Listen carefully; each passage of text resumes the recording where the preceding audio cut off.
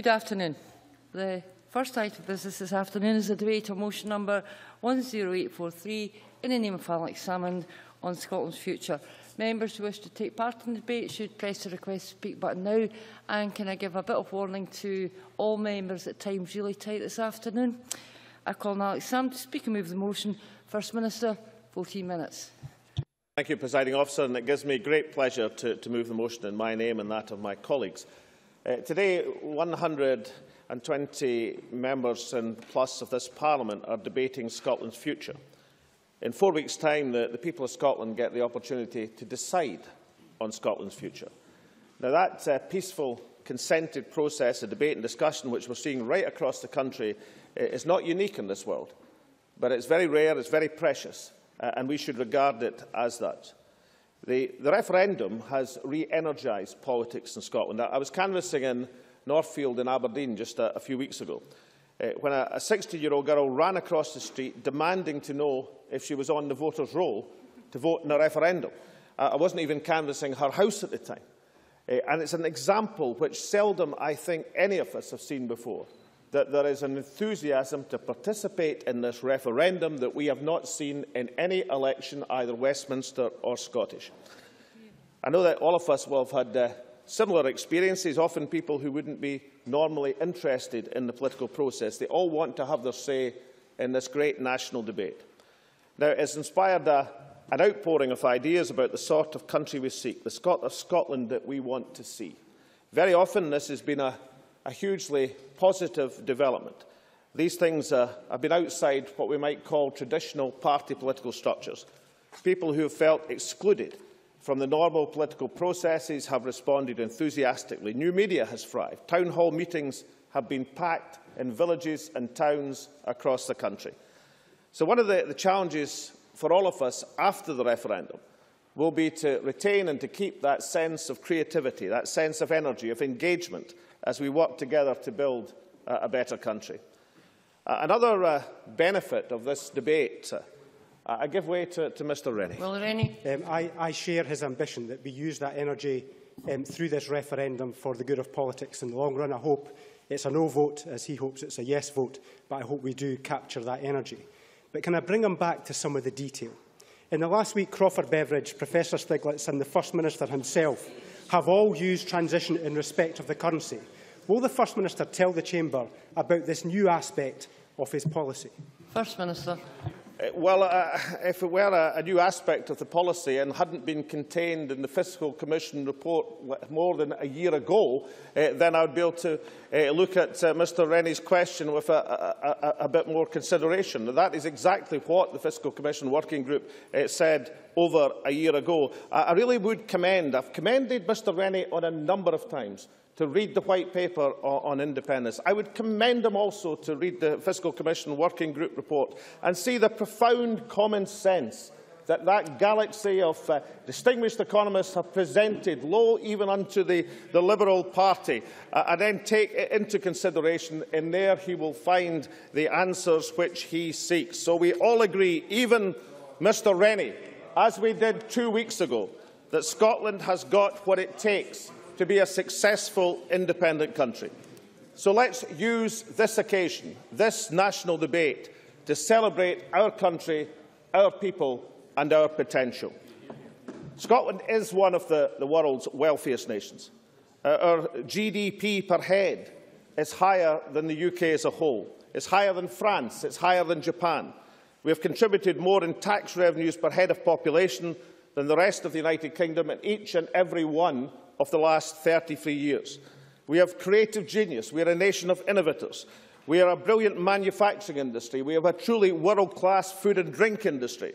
We have astonishing natural resources, huge potential in renewables, and yes, an oil and gas industry which will be producing many billions of barrels of oil for many decades to come. And many of us regard that as a substantial bonus for this nation of Scotland, not some burden that will have to be tolerated. I give way to the former member for Aberdeen Central. Lewis MacDonald. First Minister.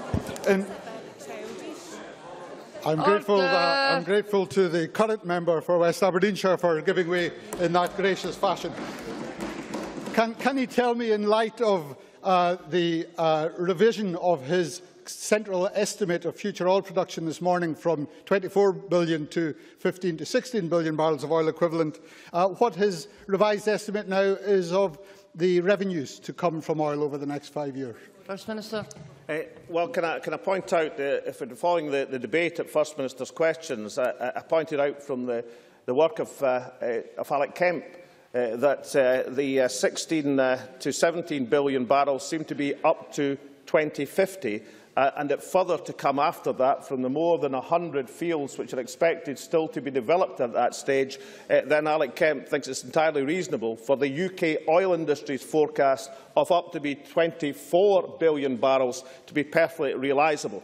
But I know that Lewis MacDonald thought I was being unfair. I wasn't actually. The reason I said the member for Aberdeen is I was trying to create a link with those members from Aberdeen who in past have suggested that perhaps the oil was running out. And as Lewis and I well know, it's a long time since we had a Conservative sitting member for an Aberdeen constituency. But in the 1970s there was one, the late Ian Sproat, then Conservative MP for Aberdeen South, speaking in the House of Commons in 1976, oil will only last another 20 to 30 years. According to the Conservative Party and according to the Labour Party, there wouldn't be any oil left at all now if we believed what they had to say in the 1970s and 80s. So if Lewis MacDonald will pardon us, we actually think that 18 billion barrels or 17 billion barrels to 2050, up to 24 billion barrels in total, is a fantastic resource and bonus for the Scottish people. But above all, if you give me a few seconds, we'll make some progress, and then I'll gladly take the member's intervention. I was going to say, and I know the Conservative Party have this dear to their hearts, that the challenge is not to establish the enormous wealth of the country. That is a given. The challenge is to make sure that the people of this country have the opportunity to share in that enormous wealth. But at heart, the case for independence is a simple one. It's better for all of our futures if decisions about Scotland are taken by the people who care most about Scotland. That's the people who work and live in this country. No one, but no one, is likely to create a more fair and more prosperous country than we will. 80% of Scotland's MPs at Westminster opposed the current UK Government's wider changes to social security. 90% opposed the bedroom tax. With independence, the people of Scotland will get the policies this democratically elected Scottish Parliament votes for 100% of the time. And it's worth looking at this Parliament record, and I'm going to be generous to all of the parties across this Parliament. The first Parliament introduced world-leading homelessness legislation. The second Parliament tackled Scotland's health inequalities through the ban on smoking in public places. The third Parliament reintroduced free university tuition and unanimously passed ambitious climate change targets. This Parliament is seeing world-leading action to address Scotland's relationship with alcohol, legislation to expand and transform early years education and care. Alongside that, we've adopted policies to support economic growth, cutting business rates, promoting Scotland abroad, giving coordinated support to infrastructure, key sectors of the economy. We now have higher employment, lower economic inactivity than the rest of the UK. Now, it doesn't mean, of course, that this Parliament hasn't sometimes taken the wrong course, but it does reflect the fact that members of this Parliament, of all parties, have worked together to reflect the values and the priorities and aspirations of the people who voted for us. Because of that, this Parliament has been able to resist the privatisation, the constant reorganisation that has been pursued in the National Health Service south of the border.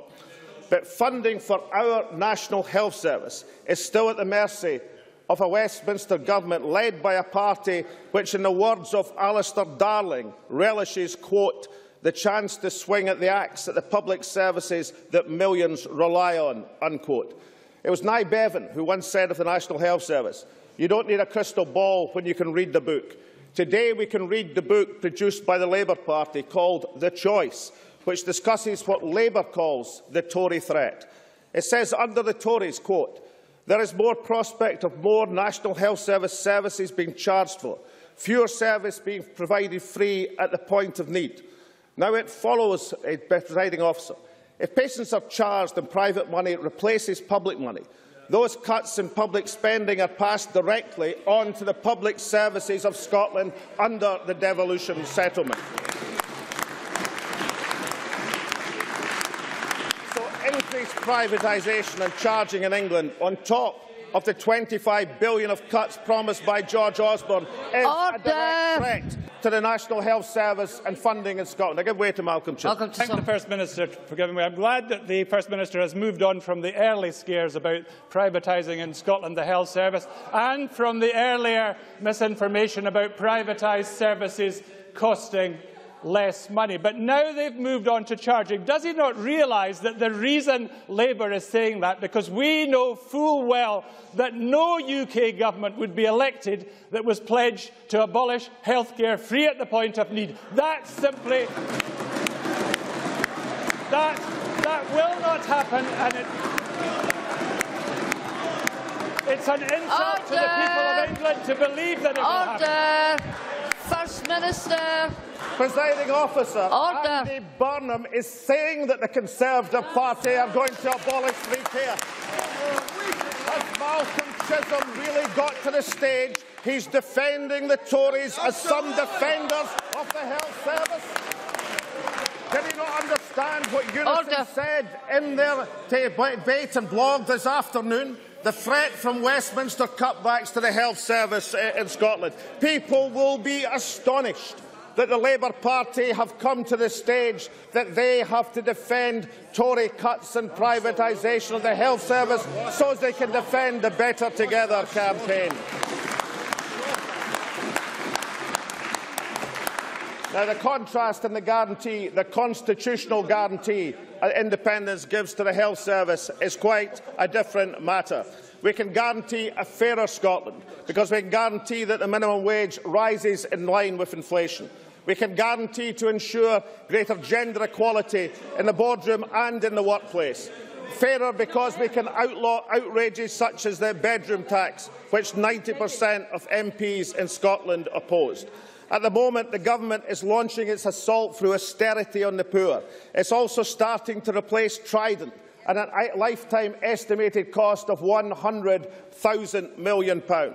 Wouldn't it be rather better, Presiding Officer, if we could remove Trident, abolish measures such as the bedroom tax and get on with building a decent society for the Scottish people?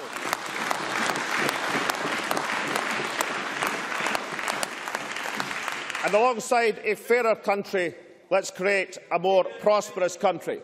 And let's create a country that can offer a lifetime opportunity for the people of Scotland. At present, almost 70,000 people a year leave Scotland, more than half of them aged 16 to 34. And every single family in Scotland knows of a friend or family member who has to leave to get a job or further a career.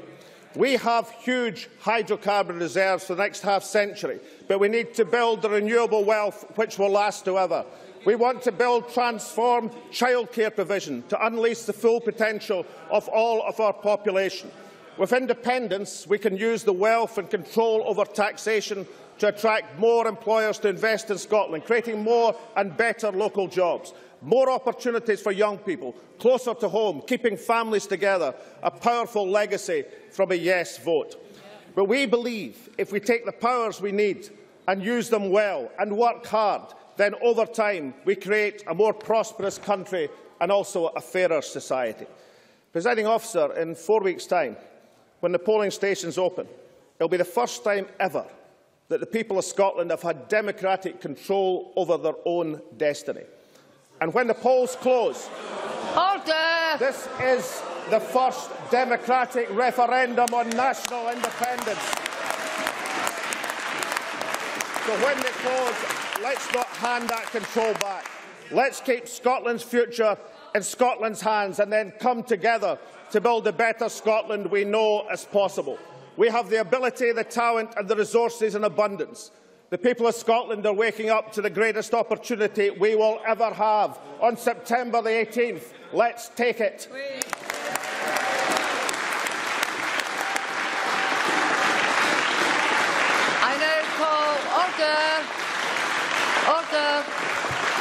I now call Joanne Lamont to speak to and move amendment number 10843.1. Ms Lamont, 10 minutes. Thank you very much, Presiding Officer. As I came into Parliament this morning, it felt to me that this was a very important time in the history of this place and of our country. And it is an immense privilege for me to speak on behalf of the Labour Party and move an amendment in my name at the point where the people of Scotland are making an important decision. And if we are to come together after that decision, it is important that we do not impugn the motives of those who are either arguing for no or for yes. We all care deeply about our country. So before I set out what I believe is the no case, I want to talk about how we got here and the importance of settling this question. Earlier today, I had my weekly set to with the First Minister, and we debated the current issues in perhaps our usual robust and forceful way, and it's important that we do that. But over the next 4 weeks, we will no longer be focusing and debating with each other. We will be talking directly with the people of Scotland, something I have welcomed and relished since this debate began. And I recognise the interest and appetite that exists in our communities and towns to have these debates. It's no secret that I did not support a referendum, and while I respect the mandate which the current government has to hold it, I do believe its prominence has had negative consequences. Only last night, a woman expressing to me her concerns about the way in which families and communities have been divided, and equally, the way in which Scotland has been in pause on the big decisions facing our country. So it's incumbent on all of us to find a way through this debate without leaving us so damaged at the end we cannot go back to democratic debate and policy. So I embrace the opportunity this referendum presents, the opportunity finally to answer the constitutional question and agree among us the settled will of Scotland. So whatever happens on September the 18th, Alex Salmond can claim this important legacy, that the question on Scottish independence will have been put to the Scottish people and they will have been given a fair opportunity to answer it. For those who have argued for Scottish independence for so many years, then I am pleased that they will get the opportunity to test their argument in a vote. For those of us who believe we are better off as part of the United Kingdom, we will get the chance to reaffirm our place in the United Kingdom. And if we vote no, the UK will no longer be a historical decision taken by the few, but Scotland's place in the United Kingdom will have been actively confirmed and decided by the democratic will of the people. And for all of us who care about a better Scotland, it is vital that we agree on a settled constitution and go on with the job of delivering that vision. I have heard many times over the last few weeks that this is not a vote for Alex Salmond. I agree, but it is his perspectives which has been put to the Scottish people. So I congratulate the First Minister in his determination in bringing this referendum before us and giving us the opportunity to settle this question once and for all. But he will not be surprised to know there is much I disagree with in his statement. My party has made clear this week our feelings on the latest NHS argument. I also do not believe that the people of Scotland should be going to the polls with such little certainty of something as basic as a currency. And I have serious doubts about the cavalier economic assumptions and estimates that have been made to counter the predictions of the independent experts who say we will have £6 billion worth of cuts to make. Indeed, those doubts have been compounded by Sir Ian Wood in the last 24 hours. But it's for Alex Salmond to decide on which arguments the Yes campaign will deploy. It won't stop me asking the hard questions, rebutting his assertions and countering his claims. But I will put forward our case as to why people should vote to stay in the United Kingdom. Ultimately, let me progress just now. Ultimately, it will be for the people of Scotland to decide who is right and what is best. They have my every confidence that they will get that decision right. You know, as a young woman, I instinctively believed that Scotland should stay in the United Kingdom. But in the last period, I, like many of my fellow Scots, have tested the arguments. And while some have come to a different conclusion, there is no doubt that people who are voting yes and people who are voting no very often share the same ambitions for a fairer, more equal Scotland. And that will be the challenge post that vote. I hope they decide to vote no, because I believe it is in the best interest of Scotland. I believe it with my head and with my heart. With my head, I look at the economic forecasts from the experts and believe the strength of the United Kingdom gives us the best chance of achieving our goals here in the Scottish Parliament. On areas like pensions and welfare, I believe that the pooling and sharing of resources across 60 million rather than 5 million just makes sense. On jobs, I believe that by being part of something bigger, we are given the security and the opportunity we want. I believe on the currency, we should be in a monetary union with the rest of the United Kingdom, with Scottish voices representing us at the heart of government. These are the arguments of the head, but the arguments of the heart are every bit as strong. I believe in working in partnership and in cooperation with our friends and neighbours, whether they're in Liverpool and Manchester, Belfast or Cardiff, Glasgow or Edinburgh. This is a cooperation which saw us stand up against fascism, create the welfare state, create the National Health Service and make significant steps on the road to tackling inequality and disadvantage. Prizes that came out of Westminster during the whole period of which the SNP opposed Labour governments which delivered that change. James Dunn. For giving way. You talked about the health service and standing against fascism, and all of those things are very positive reasons and good things that come out of the Union. Could you give me an example of something over the last 20 years where the people of Scotland have benefited from being a member of the Union? National minimum wage, tackling poverty, creating greater inequalities in our communities, creating this Parliament which brought power closer to people. You know the heart of this and why it matters to me in my soul.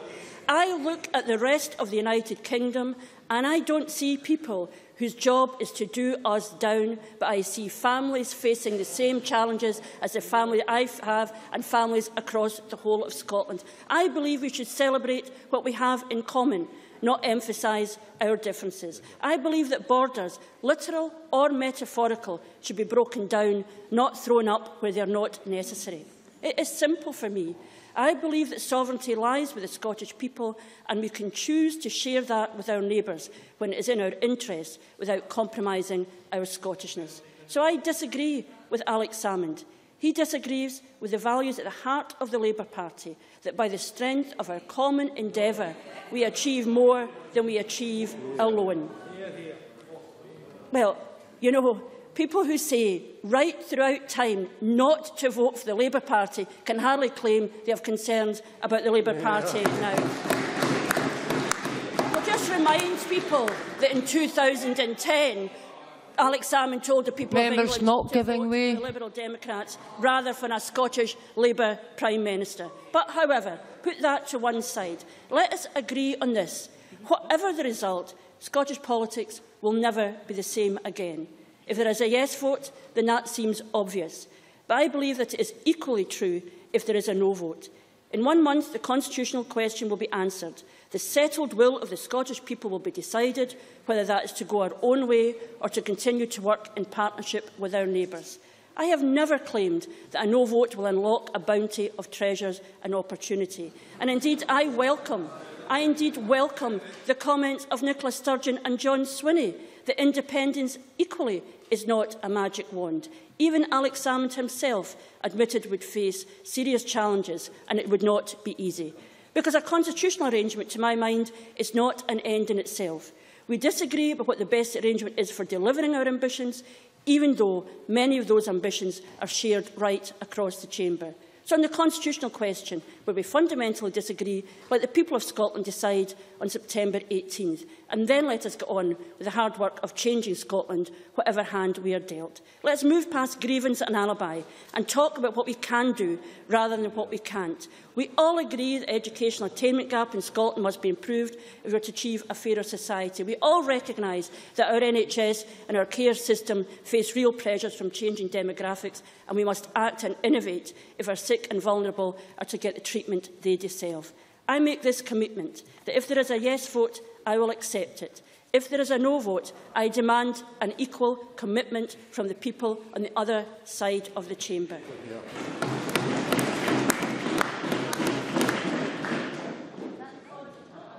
will politics never be the same again?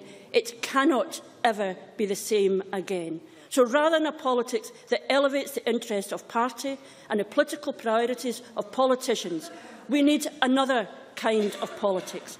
We need a Parliament to mature, to do its job, open up its thinking to the challenges facing people in the real world, and with the decisions that will define the future of our country and the well-being of our people.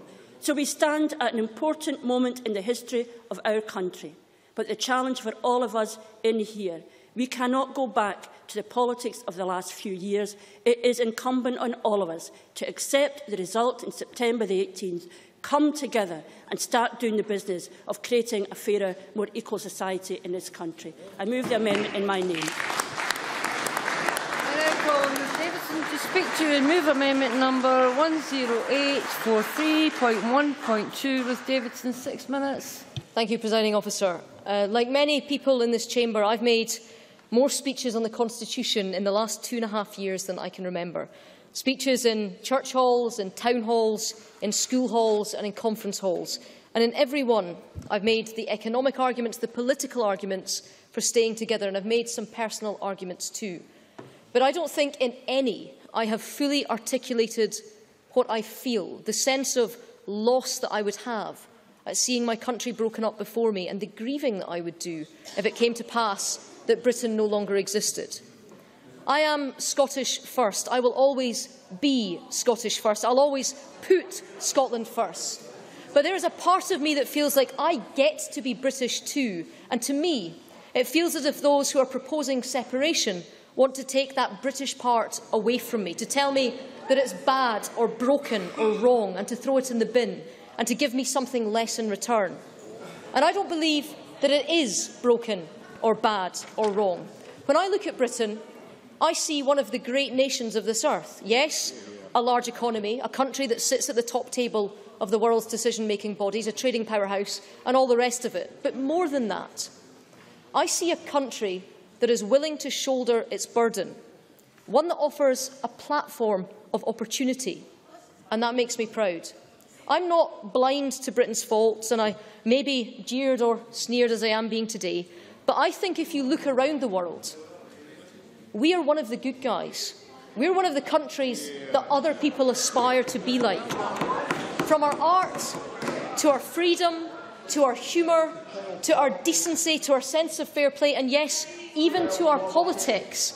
I think we make a huge contribution to this planet, and I want to keep doing it, and I want to keep doing it together. Yes, I'll take an intervention. Annabelle. Oh, thank you. I'm very grateful to the member for taking the intervention. The member was suggesting that people would look up to the UK as it currently is. Would they be looking up to the UK in terms of it being the fourth most unequal society in the world? Firstly, it's not the fourth most unequal society in the world. Since 2010, inequality has been falling. The member knows that because her own government has stated that is true. I want us to keep contributing to the world together, and I want to stand shoulder to shoulder with my friends, my family, my allies in England, in Wales and in Northern Ireland too. And I want to continue making that contribution. There are people alive in the world today because Britain shoulders her burden and because we act together. We are the second biggest giver of overseas aid on the planet. There are children that are saved by our immunisation programmes that would otherwise die. And it's not that an independent Scotland wouldn't give aid, of course it would, but it's precisely because of our size and scale that we are able to do more with what we have.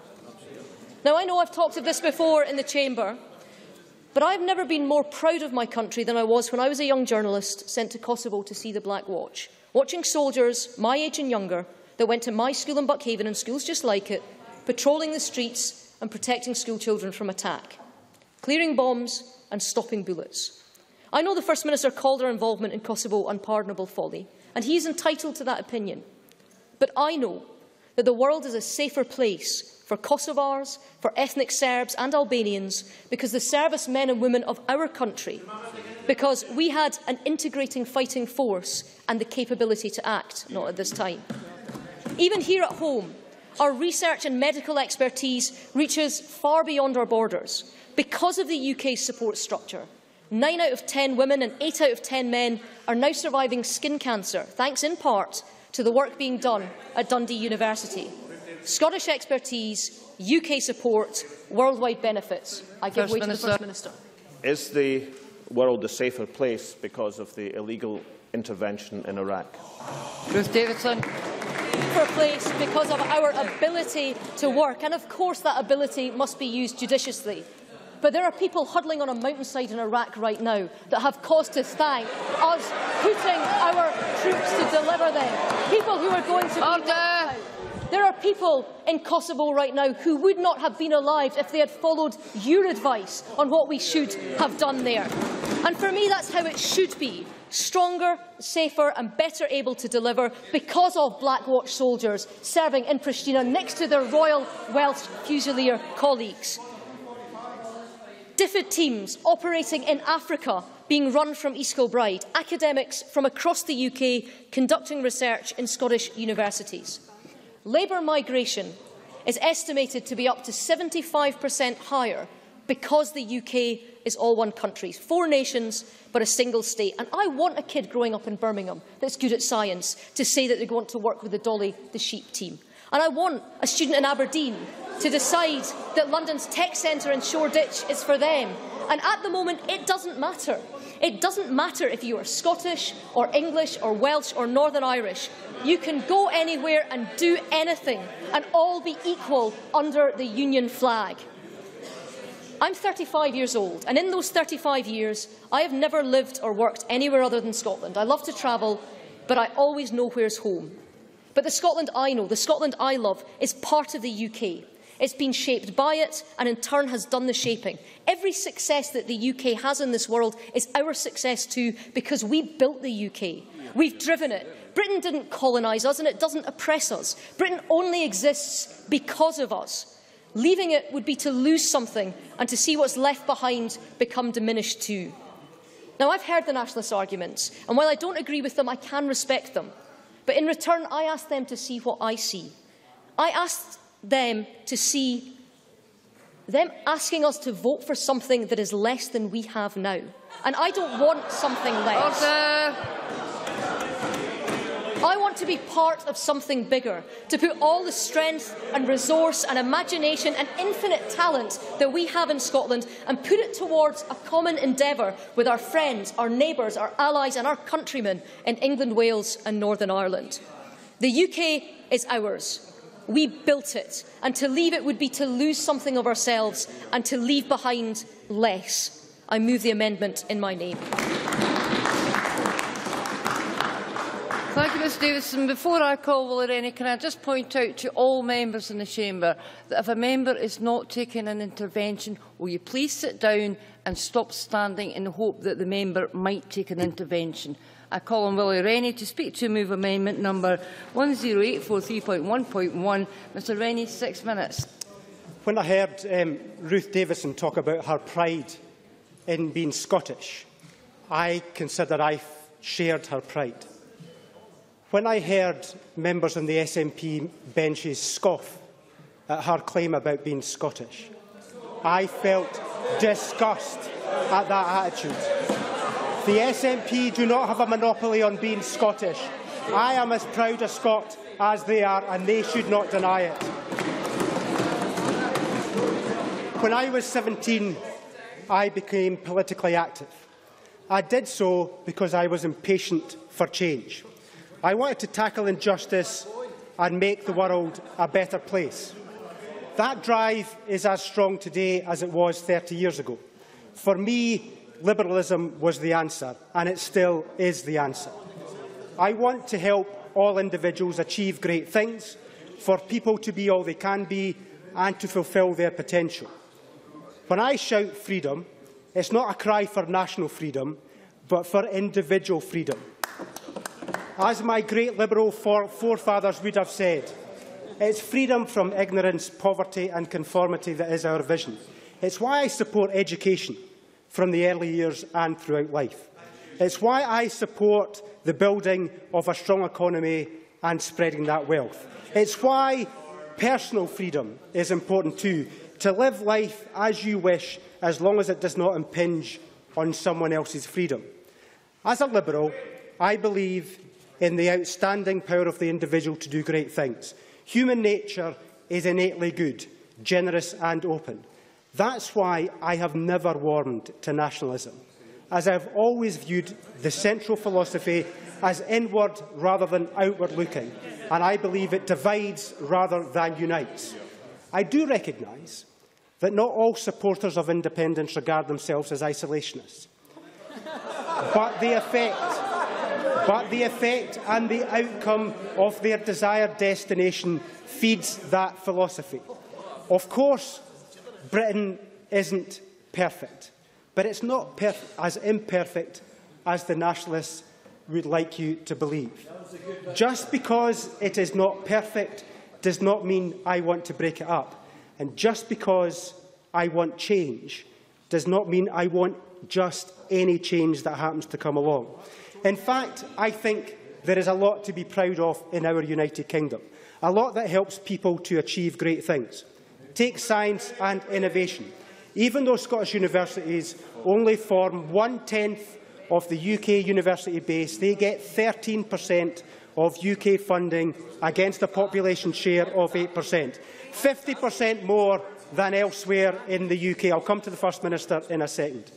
But it's 50% more than elsewhere in the UK because of the combination of the talent and access to that bigger pool of funding.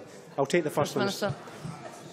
I was struggling to understand the idea that liberalism was incompatible with wanting an independent Scotland. I couldn't understand that. I heard today that John Barrett, the former Liberal MP from Edinburgh West, is voting yes and has publicly announced that today in the referendum. Is that not an indication that it's perfectly proper to be a loyal Liberal, espouse liberalism and also support yes in the referendum? And members of our party are free to vote as they wish. We are not the strict party that this party seeks to do, that drives out division and difference. I respect John Barrett for who he is. But I wonder if the First Minister agrees with John Barrett's criticism of the First Minister, because I suspect he doesn't agree with him in that respect. So not necessarily unity there. Take energy. To meet our ambitions for Scottish renewable energy, it makes sense to share the UK consumer base during development, to advance renewables and keep energy bills lower. Take food and drink. Scotland and Scottish businesses have been able to take good advantage of our natural food and drink products, and businesses have been able to innovate and add value to Scottish produce. The global network of 270 UK embassies, consulates and trade missions support those businesses. UK exports to Brazil have risen in the last 4 years by 28%, to India by 55% and to China by 115%. Our ambition should be that those embassies step up their work for us to open doors to new markets, not close their doors to Scotland. Take the single market and the single regulatory regime and the single currency that the First Minister refused to talk about. That means a business here in Edinburgh can trade across the UK with limited barriers. That trade is worth 270,000 jobs to Scotland. These examples speak to the United Kingdom as a great platform from which Scots can be all they can be. I don't want a Scotland that retreats from other countries, cutting 2/3 of our overseas representation, just as the time to promote Scottish excellence and businesses has never been better. That cuts the opportunities for Scottish universities to keep the huge funding boost they get from the UK at the very moment when the 21st century Western economies demands more innovation. That shrinks our ambition on climate change with our great renewable energy developments, just when the climate needs the whole world to rally round. My ambition is to build on 250,000 jobs that come from trade with the rest of the United Kingdom. My ambition is to use that large network of embassies. My ambition is to increase UK research funding, not cut it. That's our positive vision. I simply do not accept that the maximum potential of people in Scotland can only be achieved if we create a separate nation. A no vote is a vote of confidence in the ability of Scots to be all they can be, to aspire in the finest traditions of our nation, confident to be part of something bigger, with global reach of 60 million people, within a UK economic base with broad shoulders, proud to stand with the rest of the UK family together. We are truly better together. Thank you. Thank you. We now move to the opening debate. Can I just reiterate we're extremely tight for time this afternoon. There's a distinct possibility at least one member won't get to speak at all. We may have to cut some of the speeches by a couple of minutes. So I now call Aileen MacLeod to be followed by Lewis MacDonald. Presiding Officer, I am delighted to speak in today's debate and to set out the reasons why I want to see Scotland's future decided by the people who live and work in Scotland. And that can only be assured with a yes vote on the 18th of September. And like many in this chamber, last weekend I read with considerable interest the report in Sunday's Observer newspaper that Professor Sir Tom Devine, one of Scotland's outstanding public intellectuals, will vote yes in the independence referendum. The point isn't simply that one of Scotland's most internationally acclaimed academics has endorsed Scottish independence, important as that is. More significant were the reasons that he gave for reaching this decision. And Professor Devine stated, and I quote, "It is the Scots who have succeeded most in preserving the British idea of fairness and compassion in terms of state support and intervention. Ironically, it is England since the 1980s which has embarked on a separate journey." End quote. Now, in these short sentences, I believe that Professor Devine expressed exactly what an increasing number of Scottish voters, particularly among the undecided, know to be true. Namely, that if we are to continue to deliver and to be able to deliver policies that reflect our shared commitment to uphold the values of fairness, compassion and social justice, values that have been at the very heart of public policy in Scotland for decades, then we must choose independence over the status quo. Presiding Officer, nowhere are those values of fairness, compassion and social justice more in evidence than in Scotland's National Health Service, a Scottish NHS that today is publicly funded and publicly delivered, and whose staff, the doctors, nurses and a vast array of trained support workers tirelessly work to support the sick and vulnerable across our communities. There is no doubt in my mind, and there should be none in the minds of Scotland's voters, that the only way of ensuring Scotland's NHS remains true to the founding principles set out all those years ago by Nye Bevan, that it should meet the needs of everyone, that it be free at the point of delivery, and that it should be based on clinical need and not the ability to pay, is to vote for independence. And as the First Minister made clear on Monday, these principles will not be mere aspirations or guidelines in an independent Scotland. Aspirations and guidelines that are vulnerable to betrayal as political fashion change, as so clearly has been and remains the case south of the border. Instead, in an independent Scotland, we will seek to enshrine these NHS principles in a written constitution for an independent Scotland, thereby ensuring that no future government can undermine what is a foundational building block of a fair and just society, and protecting future generations from the vagaries of a neoliberal political opportunism. Now, on Tuesday, well, Mr Finlay can laugh, but on Tuesday, the Health Secretary set out the risks to Scotland's NHS under the status quo. And of these risks, none are so great as the risks to the Scottish budget of the continual cuts to public spending imposed by the Tory Liberal coalition government. Cuts that the Labour Party is committed to implementing should it be elected in the UK general election next May.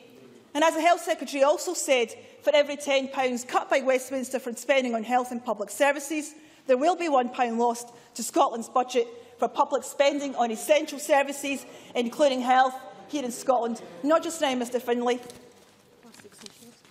Independence, Presiding Officer, will ensure that Scotland's finances are under the control of this Parliament, and the people of Scotland are thereby free to make their own choices about the quality of public services, including health, that they want to have available for themselves and their fellow citizens now and in the future.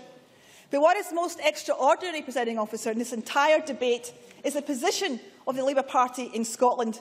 And it seems that in every other part of these islands, in England and in Wales, we hear Labour politicians issuing dire warnings of the devastating impact that Tory Liberal spending cuts and privatisation are having on the NHS in England and in Wales. From Andy Burnham in Westminster to Mark Drakeford in Cardiff, the clarion calls have gone up to save the NHS from privatisation and cuts. The irony is, of course, Presiding Officer, that in this regard I agree with the Labour Party in England and I agree with the Labour Party in Wales.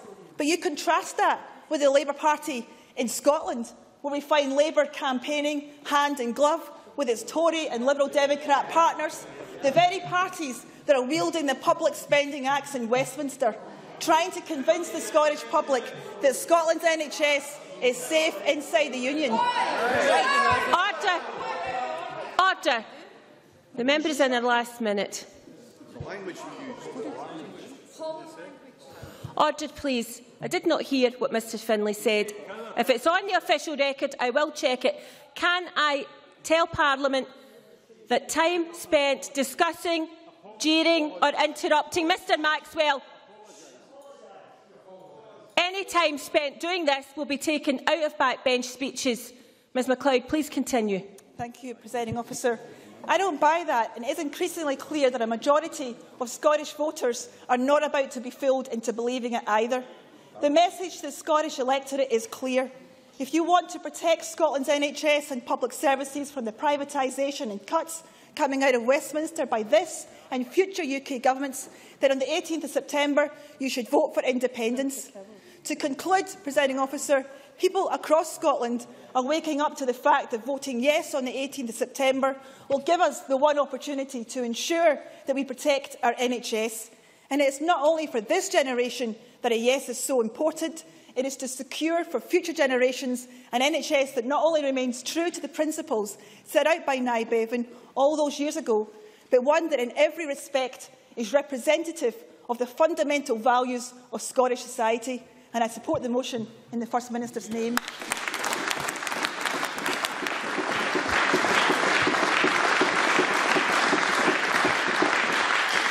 Before we continue, I will reiterate I will not be allowing any time for interruptions, any more time onto member speeches. Unfortunately, speeches will probably now have to be reduced. Lewis MacDonald to be followed by Kenneth Gibson. Thank you very much. An independent Scotland or a political, social, economic and currency union with our closest neighbours and friends. At the end of this campaign, it is a very simple choice, and it is a choice for the people of Scotland to make. This campaign really is historic, because after 15 years of devolution, we stand at a crossroads, and the choice we make will set the direction for future generations as well as our own. The decision of the Scottish people in 1997 to set up this Parliament was a decision no future government could overturn. The choice of either independence or union will be decided by the self-determination of the Scottish people and will be just as irreversible a decision. Because whatever we choose, there are tough challenges ahead. The world remains a dangerous place, divided and ill-divided. Finite resources must by definition come to an end, and competitive advantage must be won and won again in every generation. Sir Ian Wood has had some important things to say on these issues this week, laid out in full in today's Press and Journal. I first worked with Sir Ian when I was Vice Chair of the Government Oil and Gas Industry Forum Pilot a decade ago, and he chaired the industry leadership team. Even at that time, his clear focus was on what more could be done to maximise the recovery of oil and gas from the North Sea. Sir Ian Wood is happy to work with governments of any party, as ministers here well know. But when he says he cannot stand idly by while his words are misquoted in the referendum debate, we should all pay attention to what he actually says. Sir Ian Wood has never said there are 24 billion barrels of oil equivalent waiting to be extracted from the UK continental shelf. His report says that there may be as little as 12 billion barrels, and there may be as much as 24 billion barrels, but nothing is certain other than the scale of challenges to be overcome along the way. Sir Ian Wood believes that if government implements all his recommendations for taxes, licensing and regulation, and if the industry gets back to carrying out new exploration, as it has largely ceased to do, and finds a lot more oil and gas in future years, then they might be able to produce between 15 and 16.5 billion barrels of oil equivalent over the next 40 years. If they do that, then future revenues for government might come in around £5 billion a year, not at the moment, as they did last year. $2 billion a year less than predicted by the SNP, a shortfall of around £370 a year for every man, woman and child living in Scotland. But even more important than the numbers is what Sir Ian Wood has said about the impact of independence on this vital industry. Costs in the North Sea rose by 15% last year. Exploration in UK waters is at an all-time low. Critical to maximising economic recovery are stability and certainty going forward. A yes vote in the referendum, in his view, would inevitably cause a significant loss of momentum over the next 3 or 4 years, a critical development period in maximising recovery of our reserves.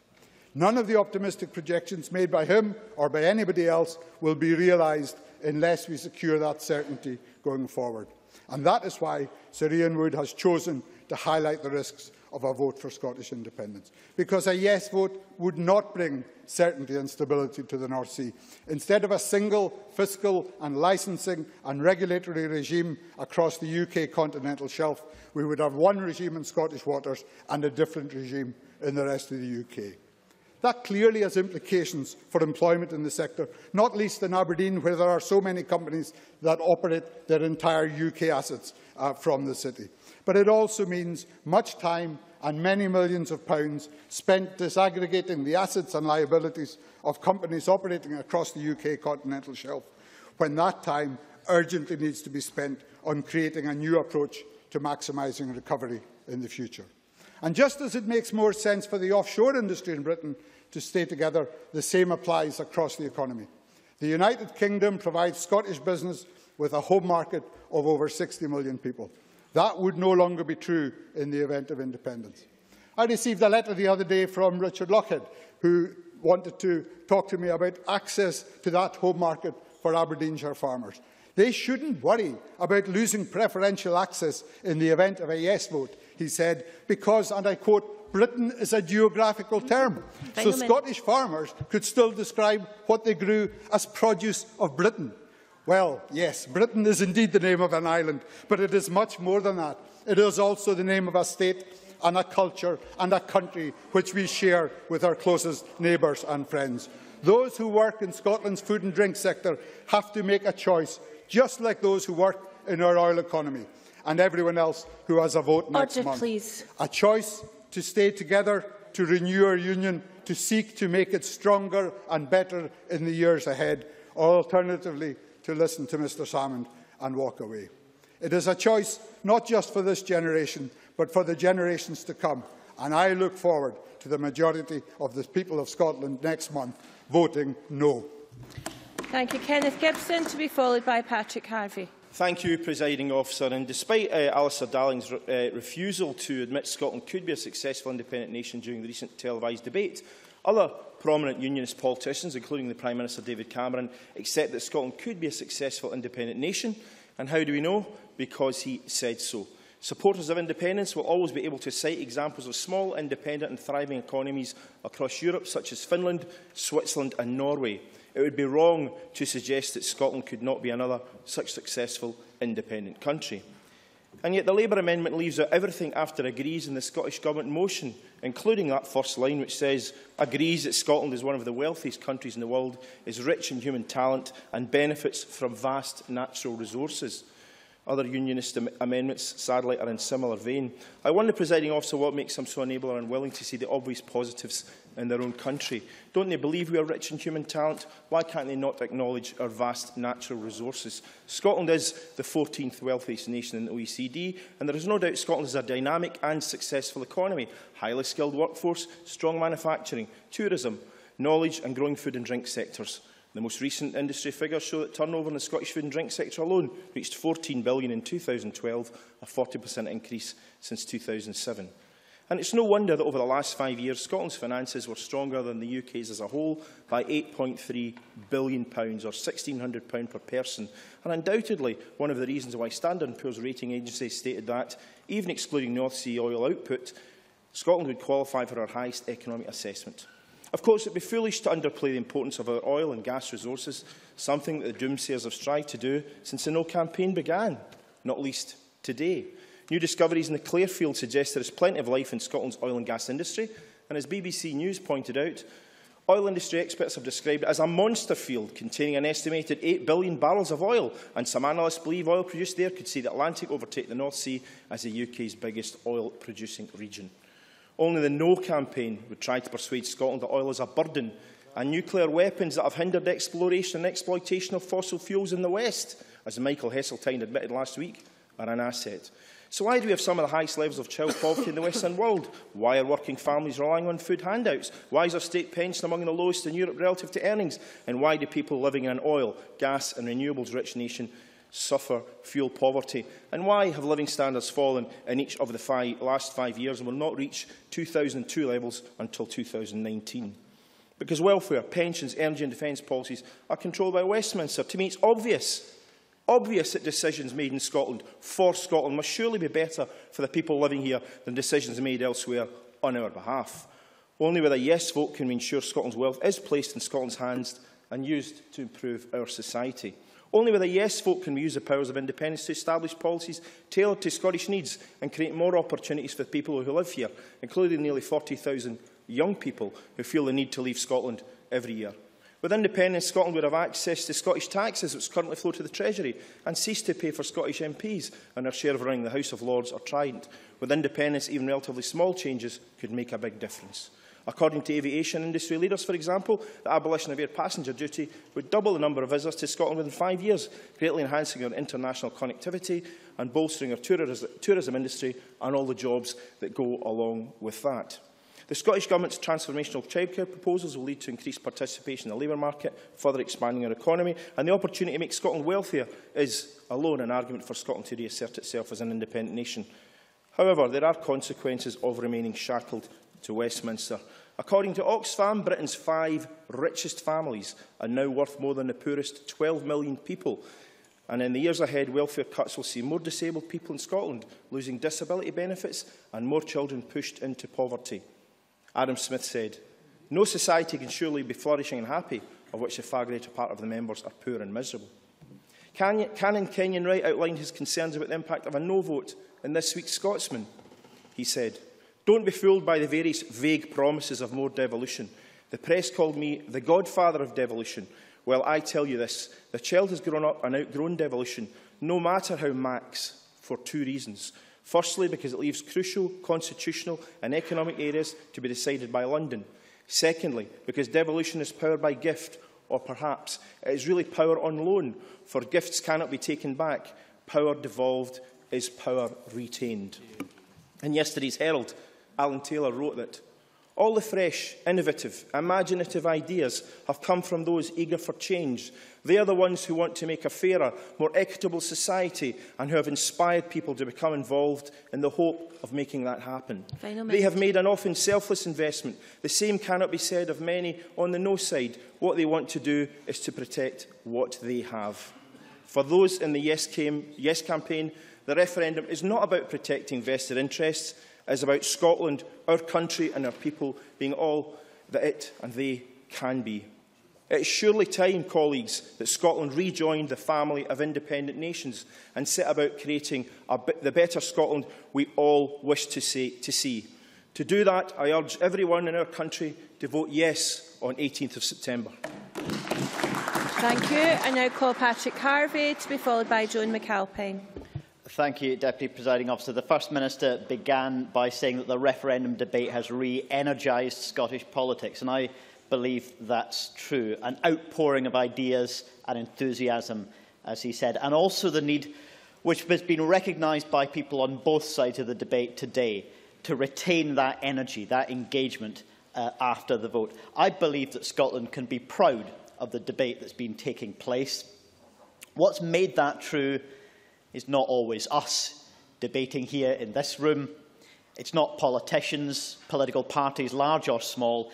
It's the broad, creative, inclusive national debate that's been taking place in communities right across Scotland. That's the debate that I think Scotland can be proud of.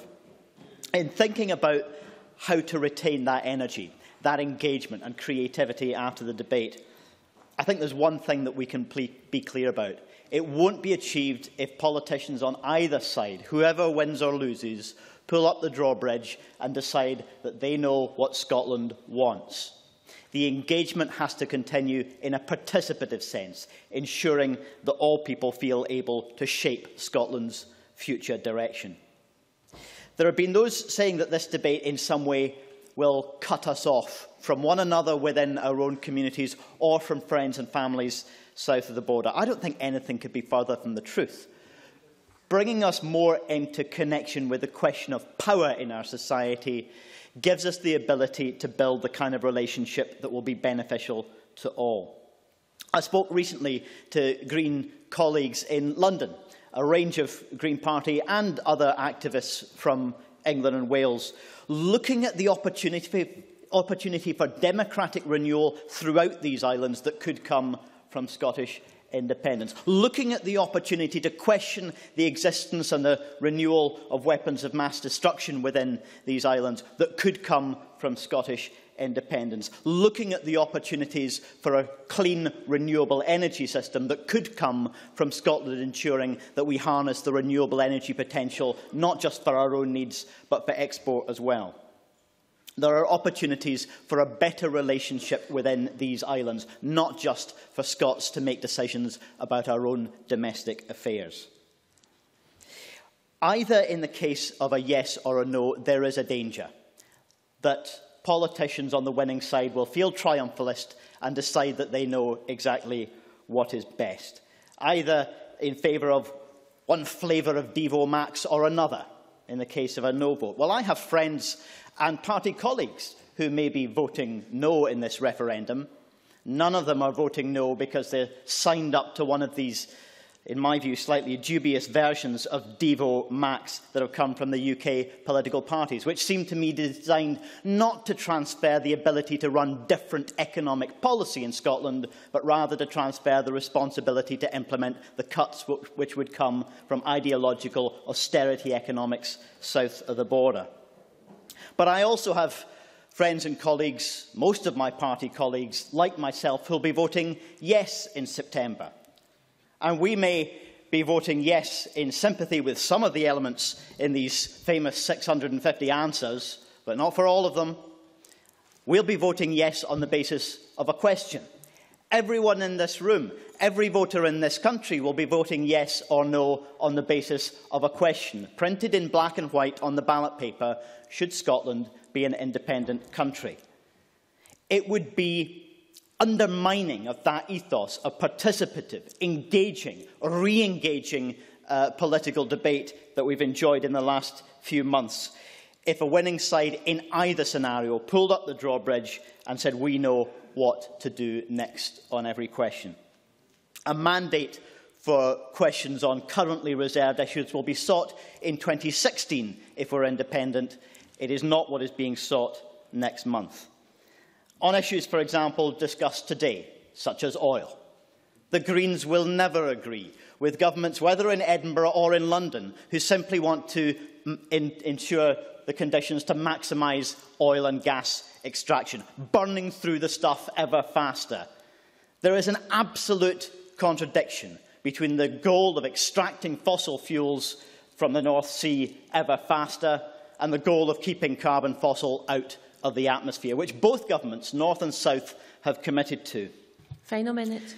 And the exposure of our economy, not just in Scotland, but in the whole of the UK and much of the Western world, the exposure of our economies to the carbon bubble, this dramatically overvalued industry, which is sitting on reserves 4 or 5 times more than we can afford ever to burn.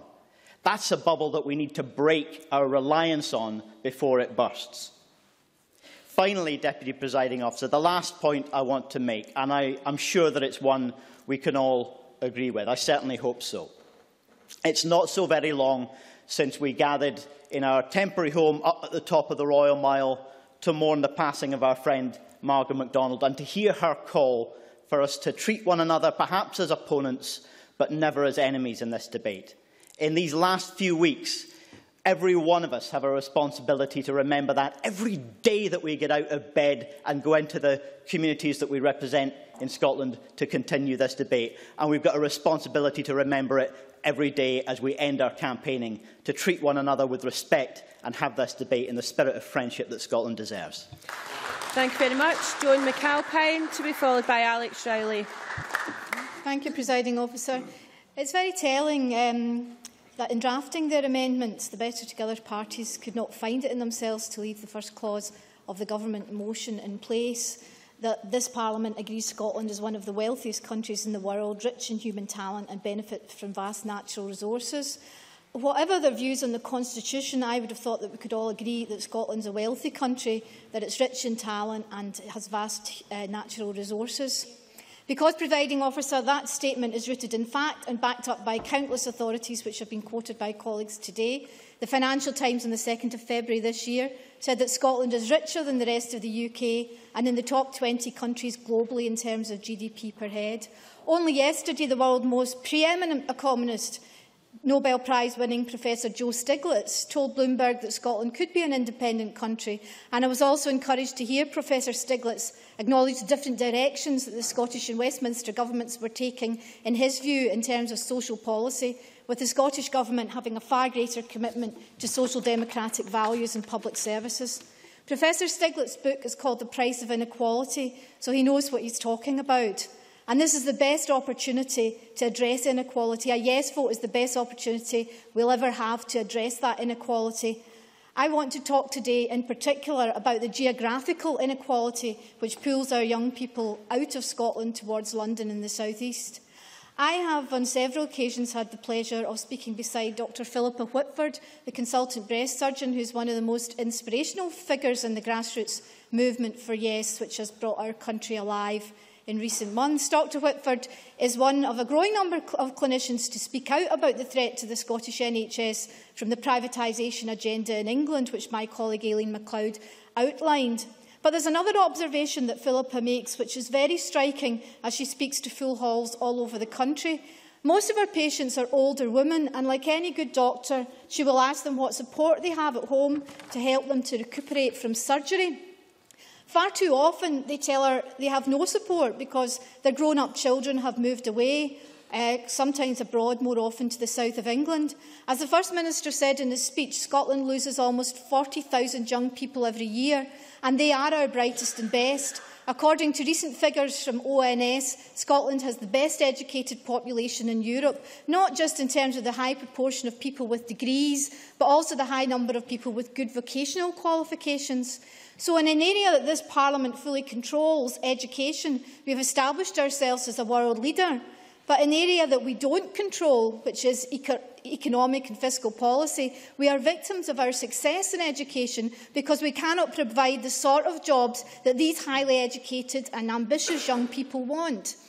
This is not a new trend. Professor Tom Devine, our most eminent historian, who, as my colleague Aileen MacLeod said, has come out for Yes, like so many other Scots, has written in his book, The Scottish Diaspora, about the union dividend, which has resulted in a huge mass migration from Scotland. Scotland was the only country of similar-sized European countries, Denmark, Finland, Norway, Sweden and Ireland, to have a falling population between 1950 and 2000. Now, that has reversed under this present Parliament, but we need to do so much more because the outward migration of our young people is greater than other parts of the UK, and that is partly because of the pool of London. 8 out of 10 new jobs in the private sector are created in London, and it's the sort of jobs that are created in London that are attracting our young people. London has 14% more jobs in the top employment categories of managers, professionals and technical staff than Scotland, an imbalance that's existed for many years. Business research and development in the UK is concentrated in the east and south east of England, a pattern that has held since at least 1990. And Scotland has a very low business R&D spend at 0.5% of GDP. This explains why Scotland, despite being one of the richest countries in the world, according to the Financial Times, is still losing its best talent. And it explains why, even when Scotland is doing relatively well economically, we are one of the best performing areas for inward investment, according to Ernst & Young. Even in these better times, we are losing a high proportion of our young people to outward migration. We need the fiscal levers that are reserved to Westminster, and we need the Scottish tax revenues that flow to Westminster to keep our most precious resource of all, the aspirational young Scots who leave in search of a better life. If I can quote the economist Margaret Cuthbert, these things are only going to get worse. She says that the regional disparities in the UK are not some short-term phenomenon, rather they are a result of the fast-growing south, particularly London and the city, acting as a magnet for capital and labour from other parts of the UK. Final minute. If I can borrow a rather more colourful phrase from the Coalition's Business Secretary, Vince Cable, London's a giant suction machine, swallowing up not just Scotland's wealth, but our future wealth creators. That's why I am urging a yes vote, because independence is the greatest opportunity we have to combat the power of that giant suction machine described so vividly by Mr Cable. We can do it in several ways, and we've outlined over the last weeks and months several plans for growth, such as the reindustrialisation of Scotland and the jobs plan, which means that by taking our economy into our own hands and our future into our own hands, we can create a much better future for our young people and keep them here in Scotland. Thank you very much. Thank you. I now call Alex Rowley to be followed by Stuart Maxwell. Presiding Officer, I only came into this Parliament in January this year, under circumstances certainly that I didn't want.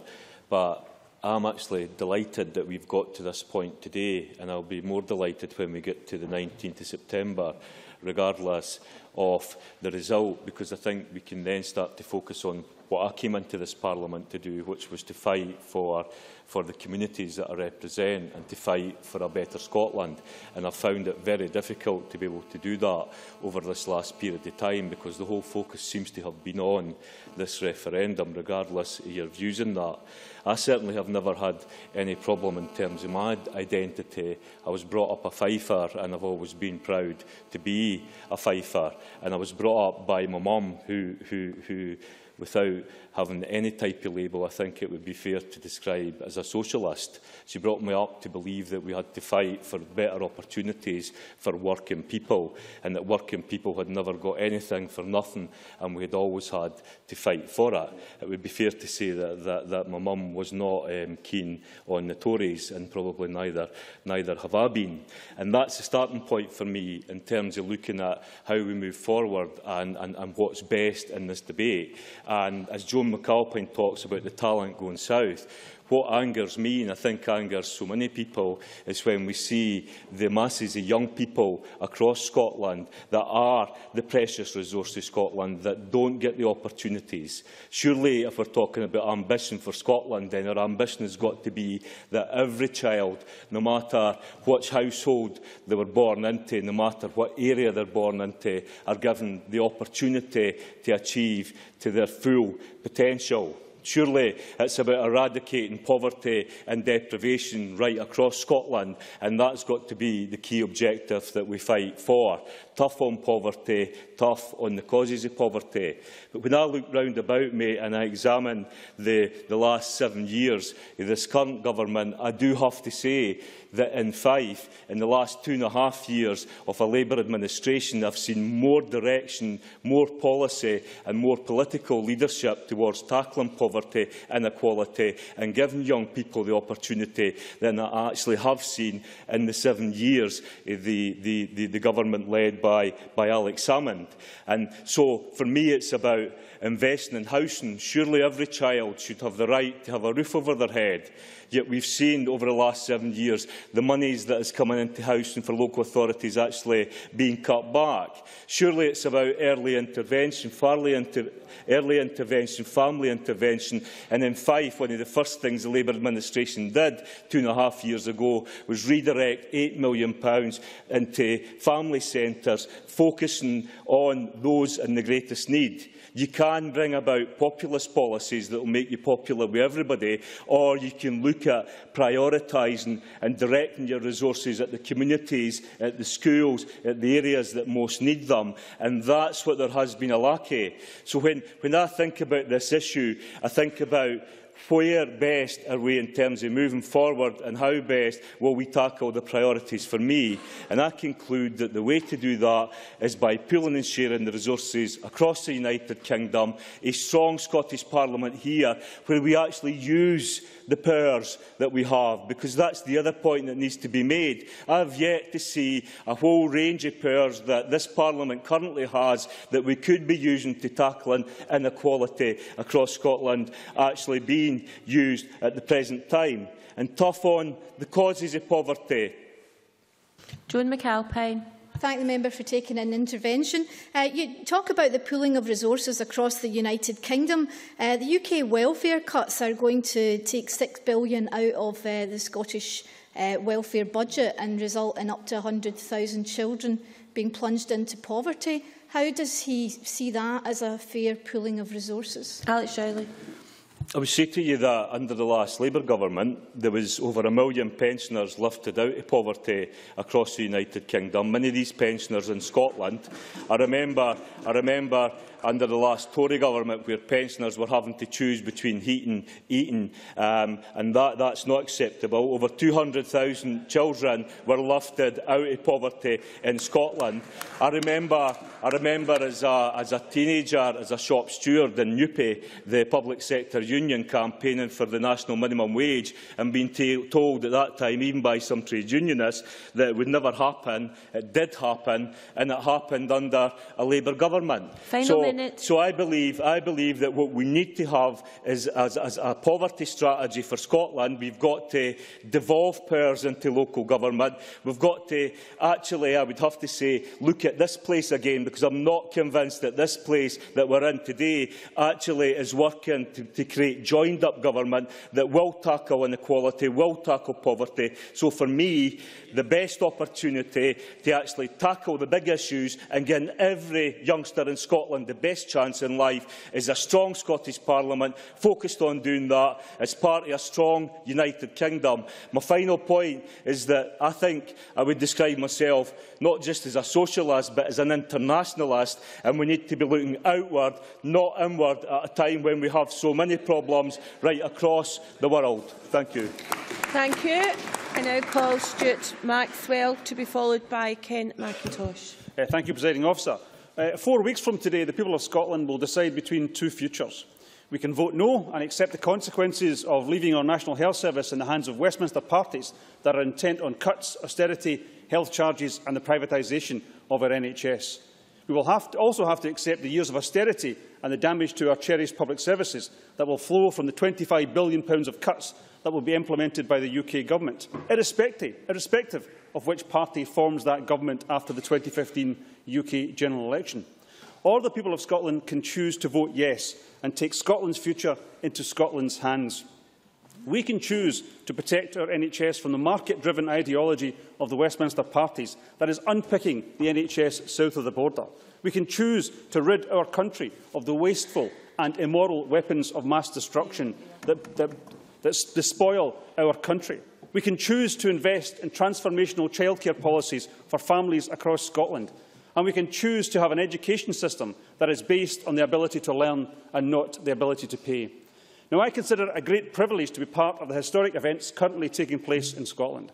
But I know there are those in this chamber who would rather none of this was taking place, that having a democratic debate and a passionate discussion about Scotland's future and how we can create a better society is somehow a distraction. It's just a wee thing. Now, I would challenge those members to recall any other time in recent memory where town and village halls have been filled with people wanting to re-engage with the democratic process, where talk of what we can do has replaced the depressing dirge of what we can't. This enthusiasm is because the independence debate is opening up new possibilities about how we can create a fairer and more prosperous society. How we can take the vast wealth of Scotland and make it work for the many and not just the few. Certainly. Joanne Lamont. I'm happy to concur with the member that, in fact, this has been a very exciting and energetic debate, and it's a democratic debate. Will the member confirm that he will accept the result of that vote? If there's a no vote, you'll make devolution work? Stuart Maxwell. We have always said that we will accept the democratic decision of the Scottish people. And I'm surprised that Joanne Lamont yet again has to ask such a really rather silly question. People feel a newfound sense of empowerment. They are waking up to the opportunities of independence and are realising that Scotland is not a poor country, but is in fact one of the wealthiest countries in the world. Wealthier by head than countries such as France or Japan, and wealthier than the rest of the UK. But it doesn't feel that way, and it often doesn't look that way. These newfound feelings of opportunity, of hope, of ambition, contrast sharply with the disempowerment and stagnation of the Westminster system. After all, this is a system that regularly imposes Tory governments on Scotland without any democratic mandate from the Scottish people. Scotland's future must be in Scotland's hands. Our Parliament has already shown that where we have the power, we make the best decisions for Scotland, and nowhere is this more evident than in our education system. Whilst we have adhered to the principle of access to education based on the ability to learn, not the ability to pay, Westminster is burdening English students with fees of up to £9,000 a year. A Sutton Trust report concluded that many students will still be repaying loans into their 40s and 50s, and that some will never clear their debts. But having a bit of power over a bit of the system is akin to being a boxer fighting with one hand tied behind his back. He might strike the odd blow, but ultimately he cannot win. Our lack of macroeconomic power means that more than 700,000 Scots have emigrated in the last 10 years, including over 30,000 young people a year. We need to ensure that we not only continue to be a world leader in education, but that the Scottish Parliament has the economic levers to create opportunities for our young people here at home in Scotland. If people choose to travel the world to seek out new opportunities and experiences, that is absolutely fantastic. But if they are forced to leave, splitting up families because they can only find work elsewhere, then that is a failure. That is a disgrace. Watching your grandchildren grow up via Skype is not the kind of future I want for the families of Scotland. The No campaign continually used the negative language of splits and separation to describe the universally recognised normal state others call independence. But the truth is that independence will provide us with the opportunities to keep families together. It will allow young people to choose to stay and work here in Scotland, near to their families, if that is what they choose to do. However, Westminster's damage has extended beyond its failure to balance economic opportunities across the UK. The UK Government has also made it increasingly difficult for international students to study here. Professor Wright of Strathclyde University said the UK Government policy on international students was a disaster, which made us less competitive. International students contribute hundreds of millions of pounds to the economy every year. Yet Westminster's ideologically driven immigration policy is putting this at risk.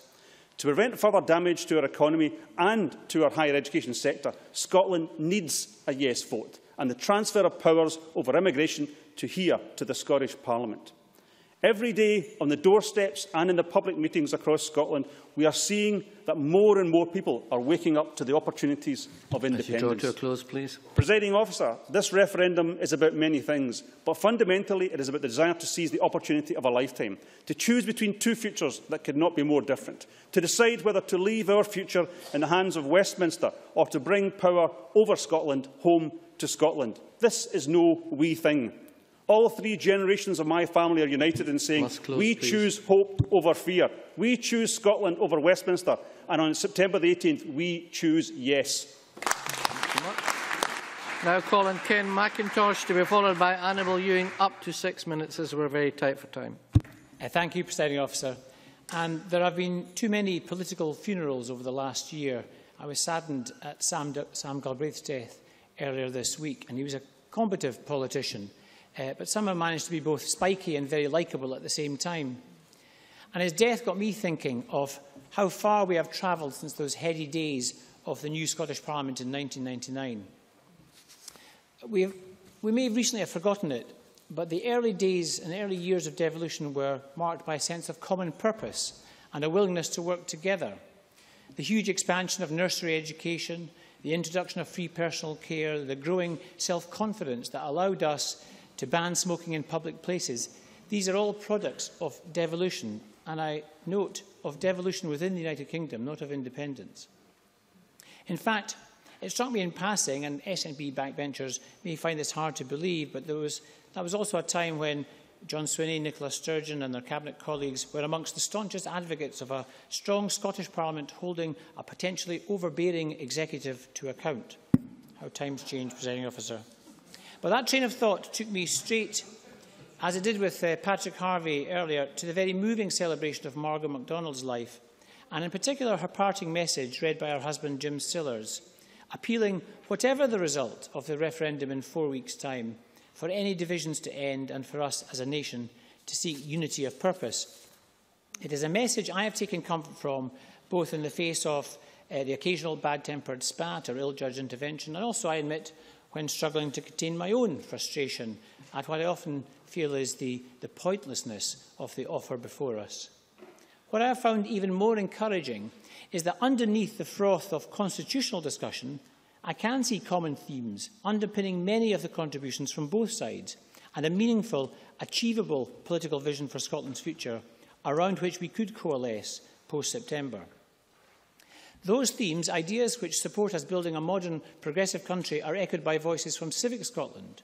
For example, the recent publication Our Vision from the Church of Scotland talks about its commitment to ensuring issues of social justice will be a focus of action after September, regardless of what happens.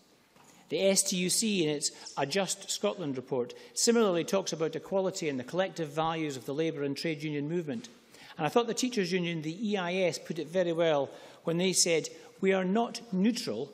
We firmly believe that it is imperative there emerges a strong sense of the type of Scotland we wish to live in, irrespective of the constitutional settlement." Presiding Officer, many observers, in a second perhaps, Presiding Officer, many political observers have commented that the SNP has tried to reinvent itself over the last couple of decades as a party of the social democratic left. Now, I've highlighted before my misgivings that populism is as powerful a force within the SNP as genuine progressivism. But nonetheless, the fact is that ministers feel obliged to use the language of progressive politics simply to ensure their assertions on the Constitution have a chance of being heard. Some contributions, such as the repeated and increasingly desperate attempts to trade in the legacy of Nye Bevan, are slightly cringeworthy, but they are a recognition of where both mainstream and majority political opinion lies in Scotland. Even though the result of the 2011 election might not necessarily suggest it, most analysts viewed the Labour and SNP manifestos at the time as remarkably similar documents. And the point I want to emphasise, Presiding Officer, is that there is much in the way of common ground between Labour and the SNP. Claire Adams. I absolutely agree with Mr McIntosh. There is much that binds us in our history and experiences, and indeed I come from a very similar background to that of his colleague Mr Rowley. Does it not concern him that his colleague Roy Hattersley on Radio 4 this week said that he did not think the Labour governments or Blair and Brown had been real Labour governments? Because when he now challenges the Tories about the consequences of soft-touch banking and the damaging welfare reforms, he's told they were started under the Labour governments. And the only chance for Labour values to be reflected in the governance of this country is through an independence vote, yes. Ken McIntosh. Unfortunately, despite my attempts, Claire Adamson makes a very small party political point rather than rising to the constitutional debate we're having before us today. I recognise it is difficult to put political tribalism behind us, but I am actually appealing to the SNP to try and do so after September the 18th. It will be difficult for members in the Labour Party too, because many supporters and members of the party are cynical about the SNP's commitment to progressive politics and see it simply as a means to an end, a nationalist vision for Scotland. But many of us across Scotland, across political parties, are agreed not just on the necessity, but on the political importance, the political priority we should give reducing inequality that divides our society, on the priority we need to give to promoting a sustainable economy, on decent jobs, a more caring society, supporting education not just as the route out of poverty, but the route to genuine national prosperity, on the emphasis on common well-being, not just on wealth. Now, Presiding Officer, constitutional change is not a prerequisite for agreeing any of the above. In fact, I believe it's clear to most Scots that not only do we not need independence to deliver progressive change, breaking away from the United Kingdom would positively damage our chances. Separation would threaten the very social solidarity we are trying to build. It would create new divisions rather than heal existing ones. Presiding Officer, I think we can unite in pursuit of a better Scotland, but let's not break up the NHS. Let's not give up our currency. We don't need independence to deliver childcare. Let us vote no thanks and deliver a better Scotland together. Thanks very much. And I now call on Annabel Ewing to be followed by Annabel Goldie. Up to 6 minutes, please. Thank you, Presiding Officer, and it is an absolute privilege to have been called to speak in this key debate this afternoon on Scotland's future, for what a momentous moment we have arrived at in our country when in just 4 weeks' time we will have the one opportunity of a lifetime to decide what kind of country we want to live in and what kind of country we wish to build for future generations. And indeed, on Thursday, 18 September, each of us will have the opportunity to make a choice between two futures: a Scotland that controls her vast resources and puts them to use to build a better, more prosperous and fairer Scotland, or a Scotland whose decisions continue to be taken by out-of-touch Westminster governments we do not vote for, who place a ceiling on our ambitions and who squander our resources. Aspiration and ambition for something better, Presiding Officer, or the same old from Westminster? That is the choice of two futures facing all of the people who live and work in Scotland on the 18th of September. Many areas of importance, Presiding Officer, to our daily lives have been discussed already this afternoon, and in the time remaining for me, I would like, as a member of this Parliament's Welfare Reform Committee, to direct my remarks to the important issue of welfare. And what has emerged very clearly from the inception of the work of this committee over the last 2 years or so is that the welfare system, still sadly controlled by Westminster, is no longer fit for purpose. Indeed, it is being dismantled before our very eyes, with the safety net that should be embodied within it being removed by stealth. For what other conclusion could be reached by people at home with the notion of the common weal when we look at the deeply damaging impacts of so-called welfare reform on individuals and families across Scotland? For who could not feel diminished as a human being by Westminster policies that force those with motor neuron disease to take in a lodger to avoid paying the bedroom tax, or harass recently bereaved widows to leave their home of many decades because their UK government says that they have too many rooms? And I do see the Tory front bench laughing, as they did in the debate last week. I don't think that's funny. I don't think that the lady who came to our committee to give evidence on that very issue thought it was funny. Who could not feel diminished by Westminster's work capability assessments, introduced, of course, by the last Labour government with the help of Tony Blair's friend, the Tory Lord Freud, and kept on by the Tories, which assessments turn medical orthodoxies on their head by finding vulnerable, ill people somehow fit for work and forcing them to go through hoops in an effort to maintain their health, their sanity and indeed their dignity. And who would not feel diminished by Westminster government policies that will see over 100,000 disabled Scots lose some or all of their disability benefits as a result of the rollout of the new personal independence payment, a benefit introduced by the current UK Tory Liberal government and one that Labour plan to keep? Of course, Presiding Officer, a welfare system should have the objective of supporting people into work, and work that is paid at a decent rate. But at the same time, who would wish to choose a society where a bit of help was to be taken away from some of the most vulnerable members of our society? But that, Presiding Officer, is the miserable, rotten place where we have reached under the Union. And that is, for me, the unacceptable price that our most vulnerable members of society, our poorest members of society, are now paying for the Union. For Presiding Officer, a country as rich as Scotland, more wealthy per head than the UK, than France, than Japan, and yet we have seen 22,387 children having to rely on food banks in order to be able to eat in the last year alone. A country with vast resources, both in terms of human talent and natural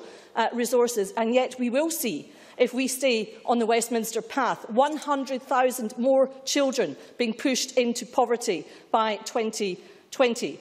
It does not have to be this way, and we, each of us, cannot, in all conscience, allow it to continue to be so.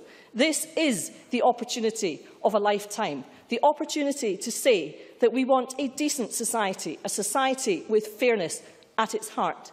That, presiding officer, is what voting yes means. That is what voting yes is about, and that is what voting yes will deliver for Scotland. Thank you, presiding officer. Thank you very much. Now calling Annabel Goldie to be followed by Rob Gibson. Thank you, Deputy Presiding Officer. This is an important day for this Parliament because whatever the outcome of the referendum, this Parliament will change. And when we meet again in this chamber after 18 September, Scotland will have decided her future. Either she will have rejected the United Kingdom and endorsed separation, or she will have rejected separation and endorsed the United Kingdom. And it's right that in this place of all places, we today mark the magnitude of that decision by holding this debate. Presiding Officer, it's important to be clear what this referendum is not about. It's not about can Scotland be independent. It can. It's not about whether we are doing down independence or whether we are talking up the Union. It's quite simply about what's a better future for Scotland. It's not about whether you like or dislike Tories, Labour or the Lib Dems, however much some of the Yes campaign may want to reduce it to that. And this referendum is most certainly not about who is the better Scot, who is the bigger patriot. We all believe in our country. We all love our country. And we are all fighting for what we believe is the best future for Scotland. Alex Salmond, he believes separation is patriotic. I believe partnership is patriotic. And very importantly, this referendum is not a choice between independence and no change. David Cameron, Ed Miliband and Nick Clegg have all committed to including more powers to the Scottish Parliament in their manifestos and to delivering on that in government. This Parliament will get more powers. Which is why, certainly, Mr. Reid. Immediate.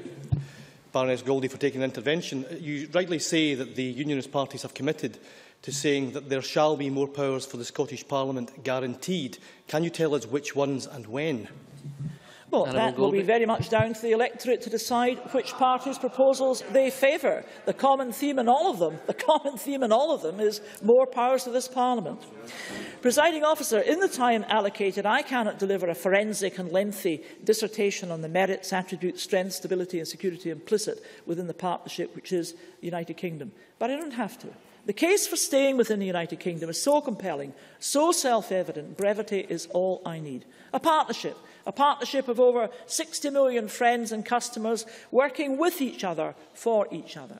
A partnership with over 30 million people paying taxes and contributing jointly to our common good. A partnership where businesses, not least the financial sector, can invest and operate freely because of a UK-wide system of regulation. A partnership which in a global age gives us a global reach in the United Nations, in the G7 and G8 groups of major powers, along with the EU, helping others less fortunate. A partnership which in an age of international uncertainty gives us a strategic defence capability and a global diplomatic presence. And a partnership which has an established, proven and respected currency, the pound. In all of that is strength, stability and security. Now, Alex Salmond doesn't want that. He wants separation, an irrevocable, irreversible step. There are two certainties about Mr Salmond, and I'm sorry he's not here to share this paean of praise. The two certainties are his passion, his enthusiasm for what he wants, and his complete and utter inability to tell the rest of us what we'll get. What will be our currency? He doesn't know. Will we have a central bank to support it? He doesn't know. When will we get into the EU? He doesn't know. What conditions will be imposed on our membership? He doesn't know. How will we pay for pensions in an increasingly ageing population? He doesn't know. How many thousands of defence jobs in Scotland will be lost? He doesn't know. What will be our credit rating? He doesn't know. What is the effect of our biggest trading partner becoming our biggest commercial competitor? He doesn't know. How will Scotland deal with a continuing budget deficit? He doesn't know. Will he cut expenditure or put up taxes or do both? He doesn't know. And if it all goes belly up, what do we do? Who do we turn to? He doesn't know. Deputy Presiding Officer, I have compared this gamble to being asked to put your life savings on a 100-to-1 outsider with a limp on the 3:30 at Ayr. And given the recent telling interventions from Sir Ian Wood and Dr Anna McGregor, the odds have just lengthened. Now, Deputy Presiding Officer, I am not going to take a punt on Scotland's future. On 18 September, I shall choose partnership and say no to separation. I shall choose mutual support and say no to severance. I shall choose union and say no to isolation. I shall choose certainty and say no to risk. Because, Deputy Presiding Officer, I do have the best of both worlds. I know that, and so do hundreds of thousands of voters the length and breadth of Scotland. And on the 18th of September, united and together, we shall reject independence. Thank you very much. I now call on Rob Gibson to be followed by Margaret McCulloch. Up to 6 minutes, please. Well, thank you, Presiding Officer. The choices today are of hope and opportunity with independence, while austerity and indifference to Scottish needs characterise so many of the policies of the Unionist parties. How dare Scotland vote to end poverty and create a fairer nation for rural and urban Scots alike? It was ever thus. When the radical young Robert Bonteen Cunningham Graham MP was arguing in the House of Commons in 1889 about Scottish Home Rule, he suggested that the demand came not from a sentimental ground whatever, but from the extreme misery of a certain section of the Scottish population, and they wished to have their own ministers under their own hands in order to extort legislation from them suitable to relieve that misery. In 2004, I commented on this. Over a century later, that misery takes startlingly similar forms, such as a lack of steady work, poor health, shortage of decent housing, serial misuse of our land and sea resources, and yet more unwanted wars. Just yesterday, the Poverty and Social Inclusion Project confirmed that misery continues. The Poverty Alliance Director, Peter Kelly, said, "It should not be the case in 21st century Scotland. 1 in 4 adults had skimped on their own food to ensure others in the household eat. The fact that 30,000 children in Scotland live in families who cannot afford to feed themselves properly is a national disgrace. Food banks are the mark of misery today from Wick to Wigtonshire. It shows a fair share of our resources does not exist. For example, half of rural Scotland is in the hands of around 430 people. In response, the Land Reform Review Group's report, The Land of Scotland and the Common Good, shows how to end speculation in our land and to put that land into the hands of our people to feed and house us and sustain the nation. Land reform has progressed in part under devolution, but independence is needed if we are to control tax avoidance, property trusts based in tax havens and tax powers to incentivise better land use. These are conspicuously absent from the Unionists' list of more powers if we vote no.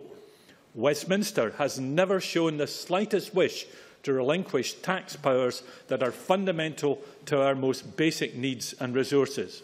And what of food production? The scandal of the CAP settlement brokered by the UK in Europe shows how limited Scotland's devolved powers are. Scotland gets a lower average rate per hectare than any other member state in Europe or the rest of the UK itself in basic payments. The same goes for rural development. Scots farmers and crofters will lose €1 billion before 2020 because we aren't at the top table. Despite this, Scotland's food and drink under the SNP government has produced the third highest per capita output in Europe, with only Iceland and Ireland ahead of us. With independence, we can fully promote our food and drink overseas and properly resource export certificates, unlike the UK's dilatory bureaucracy. Presiding Officer, clean energy is key for rural and island Scotland. Our renewables already supply almost half of Scotland's electricity demand. This more than doubles our output since 2007, aiming to banish fuel poverty, one of the 3 major markers of deprivation hitting the old in rural housing hardest. The renewable industry has wide general public support, despite the scare stories of the Better Together campaign. Between January 2010 In April 2013, it's announced £13.1 billion of investment, promising 9,100 renewable jobs across Scotland, which benefits local contractors, shops and hotels and build our economic resilience. Westminster, unlike the Scottish Government, is gung-ho for fracking and offers a huge support package for new nuclear power at Hinkley Point. With a no vote, would they try to dump the waste in Scotland? With Scotland's energy wealth, consumers shouldn't face rising prices, the misery of fuel poverty and the risk that our renewable energy ambitions will be thwarted.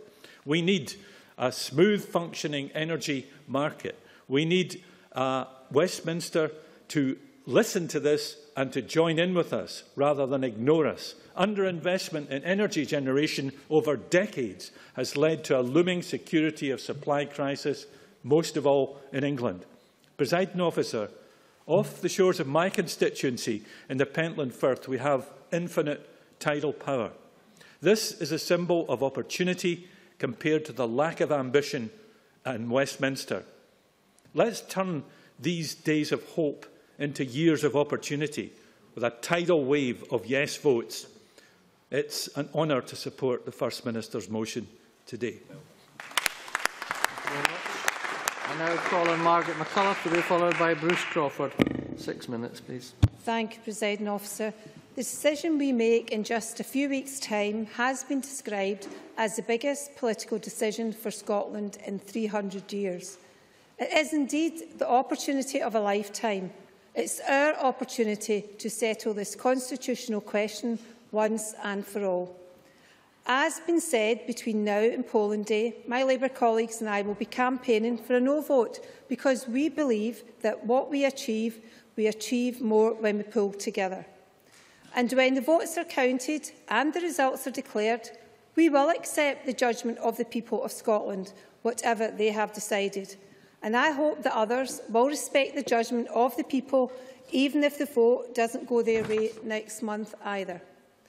Of course, when we say the referendum is a big decision, it's not just because of the ramifications it may have, whatever the final result, but also because of the level of turnout and what those might be.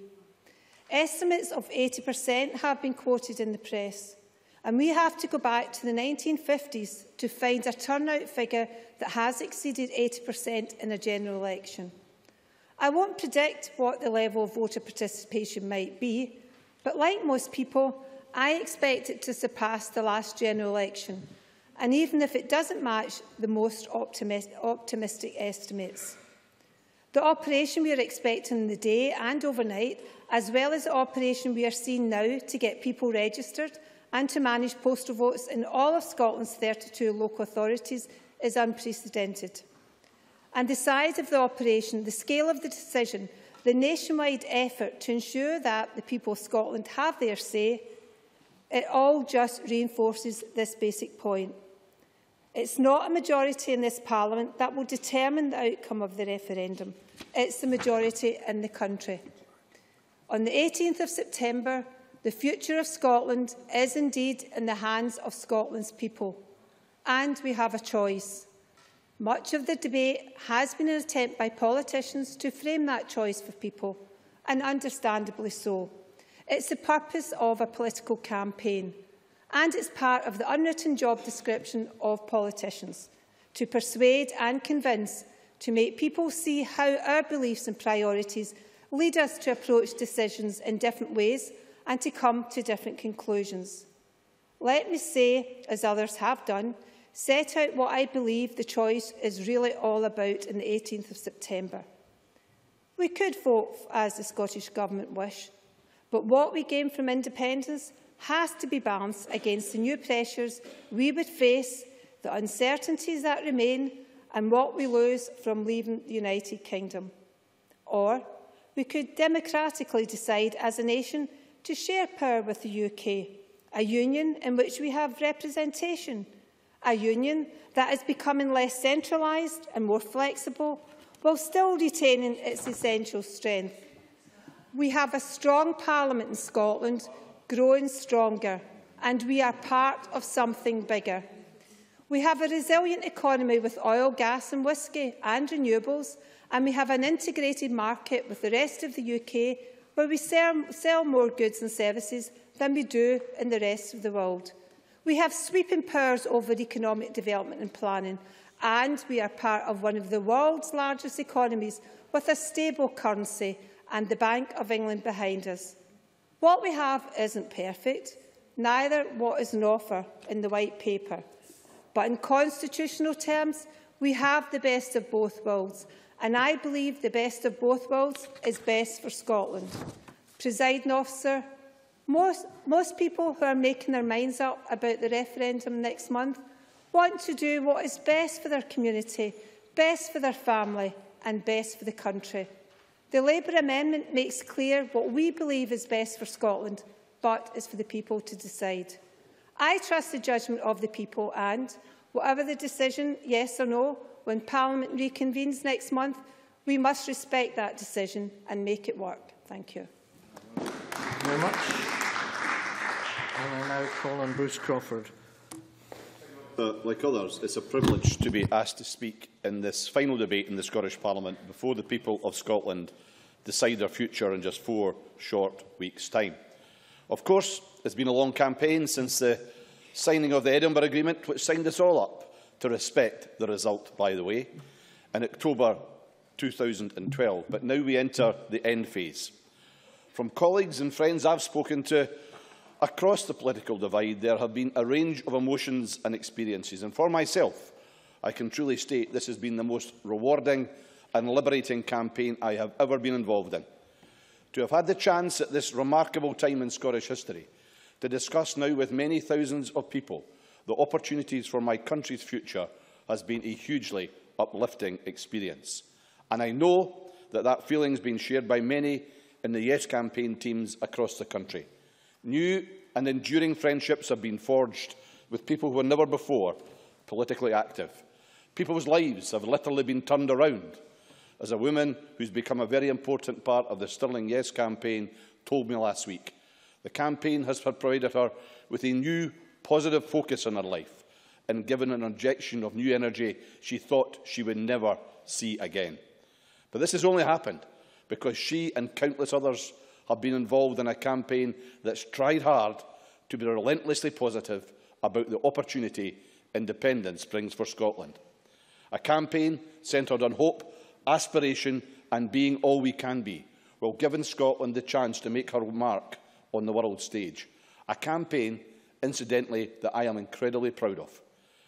2 small words sum up for me best why I want Scotland to become an independent country: dignity and respect. The opportunity of being able to decide our own future with the security and dignity that being in control of our own lives brings. I also want to ensure our people have a chance to live in dignity and that our children do not have to live a life of poverty. It is an unfortunate fact that no matter who people in Scotland have voted for at Westminster, the gap between the rich and the poor has only become larger. And here we have figures, as others have said today, from organisations like the Child Poverty Action Group that tell us the result of Westminster policies we can expect to see up to another 100,000 children in poverty by 2020. This is not acceptable in modern-day Scotland. We're a rich country, and I know that no one who now seriously doubts it. But yet, if we stay on the current course, then we've been warned what to expect. But the people of Scotland are waking up to the fact that independence provides them with the opportunity of a lifetime to change the structure of how we are governed and create a better and fairer future for all our people. Now, of course, we will make mistakes, but they'll be our mistakes, and we'll have the dignity of putting them right for ourselves.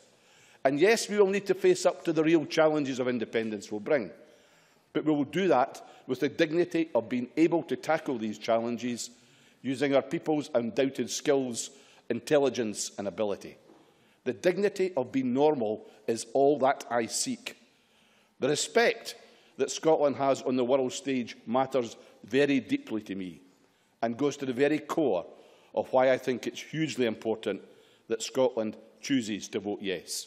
Now, of course, a yes vote will make me very happy, but it is the respect that will be gained from having a constitution for Scotland that outlaws weapons of mass destruction from our land that I seek most. Providing Scotland, and indeed the rest of the United Kingdom, with the opportunity to press the restart button on the obscenity of nuclear weapons is reason enough for me on its own to want independence. The debate on whether Trident should remain on the Clyde has tended to centre on the cost, the economy, or the effectiveness or otherwise as a deterrent. Yes, the cost of renewing Trident is truly abhorrent at £100 billion, and more strategic military experts are questioning its strategic relevance in today's world. But for me, the debate goes way beyond these parameters. I want the respect of living in a normal country, because not having nuclear weapons is the normal condition of the overwhelming countries in the world. I want Scotland to be respected, not feared, as the UK is through the politics of power and domination, hanging on to the vestiges of its imperial past. This is Scotland's one opportunity to gain respect by building an alternative future, as a cooperator, as a peacemaker, promoting international law and social justice. This new beginning is the one opportunity for Scotland to be a beacon of hope for a world that so desperately needs it. In conflicts all over the world, in Syria, Iraq, Gaza and Israel, Ukraine, Somalia, Afghanistan, Libya, West Pakistan, Sudan, the list goes on and on. This is what is not called isolationism, Alec Rowley and others who are accused of. This is internationalism in action. In conclusion, just very quickly, I want the respect of living in a normal country without weapons of mass destruction. That's what I seek. A yes vote is Scotland's one opportunity to achieve this by putting Scotland's future in Scotland's hands.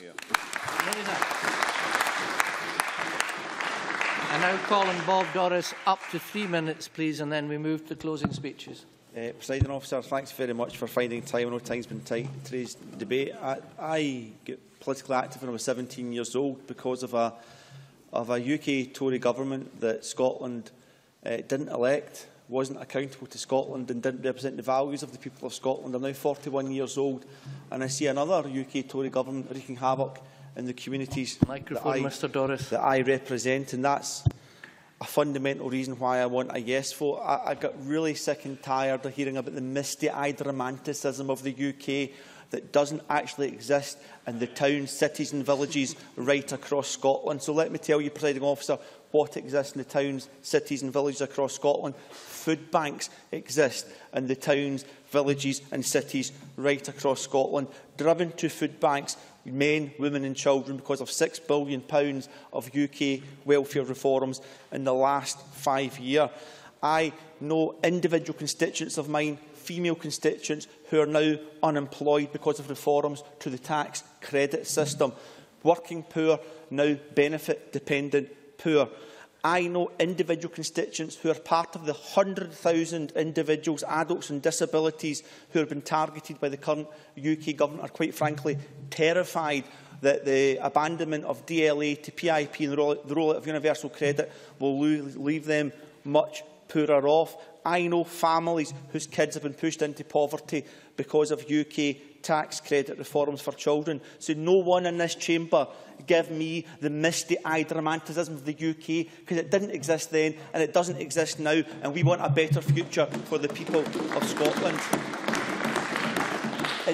In the minute or so that I do have, let me give you some suggestions. So, is it about increasing the minimum wage by at least the inflation every year? £600 better off the poorest workers would have been in the last 5 years had a UK government done that. Yes, it would be abolishing the rollout of PIP, a commitment this Scottish Government has given. It would be a root and branch review of benefit sanctions that are targeting the most vulnerable in society. That would happen with a yes vote. It would be uprating the carers allowance in line with job seekers allowance, so the weakest people in society can benefit. Yes, it would be using the tax system to be more fairer, particularly for women. For example, the earnings disregard, which would allow women to earn more money before benefits started to be clawed back. Real equality measures. But do you know something, Presiding Officer? It kind of doesn't matter whether anyone in this chamber agrees with any of these suggestions that I make. The people of Scotland will decide in the first election after Scotland votes for Scottish independence how we make the society more socially just, how we make this society fairer. But one thing's for sure, that can only happen by bringing democracy back to this country, and it can only happen with a yes vote.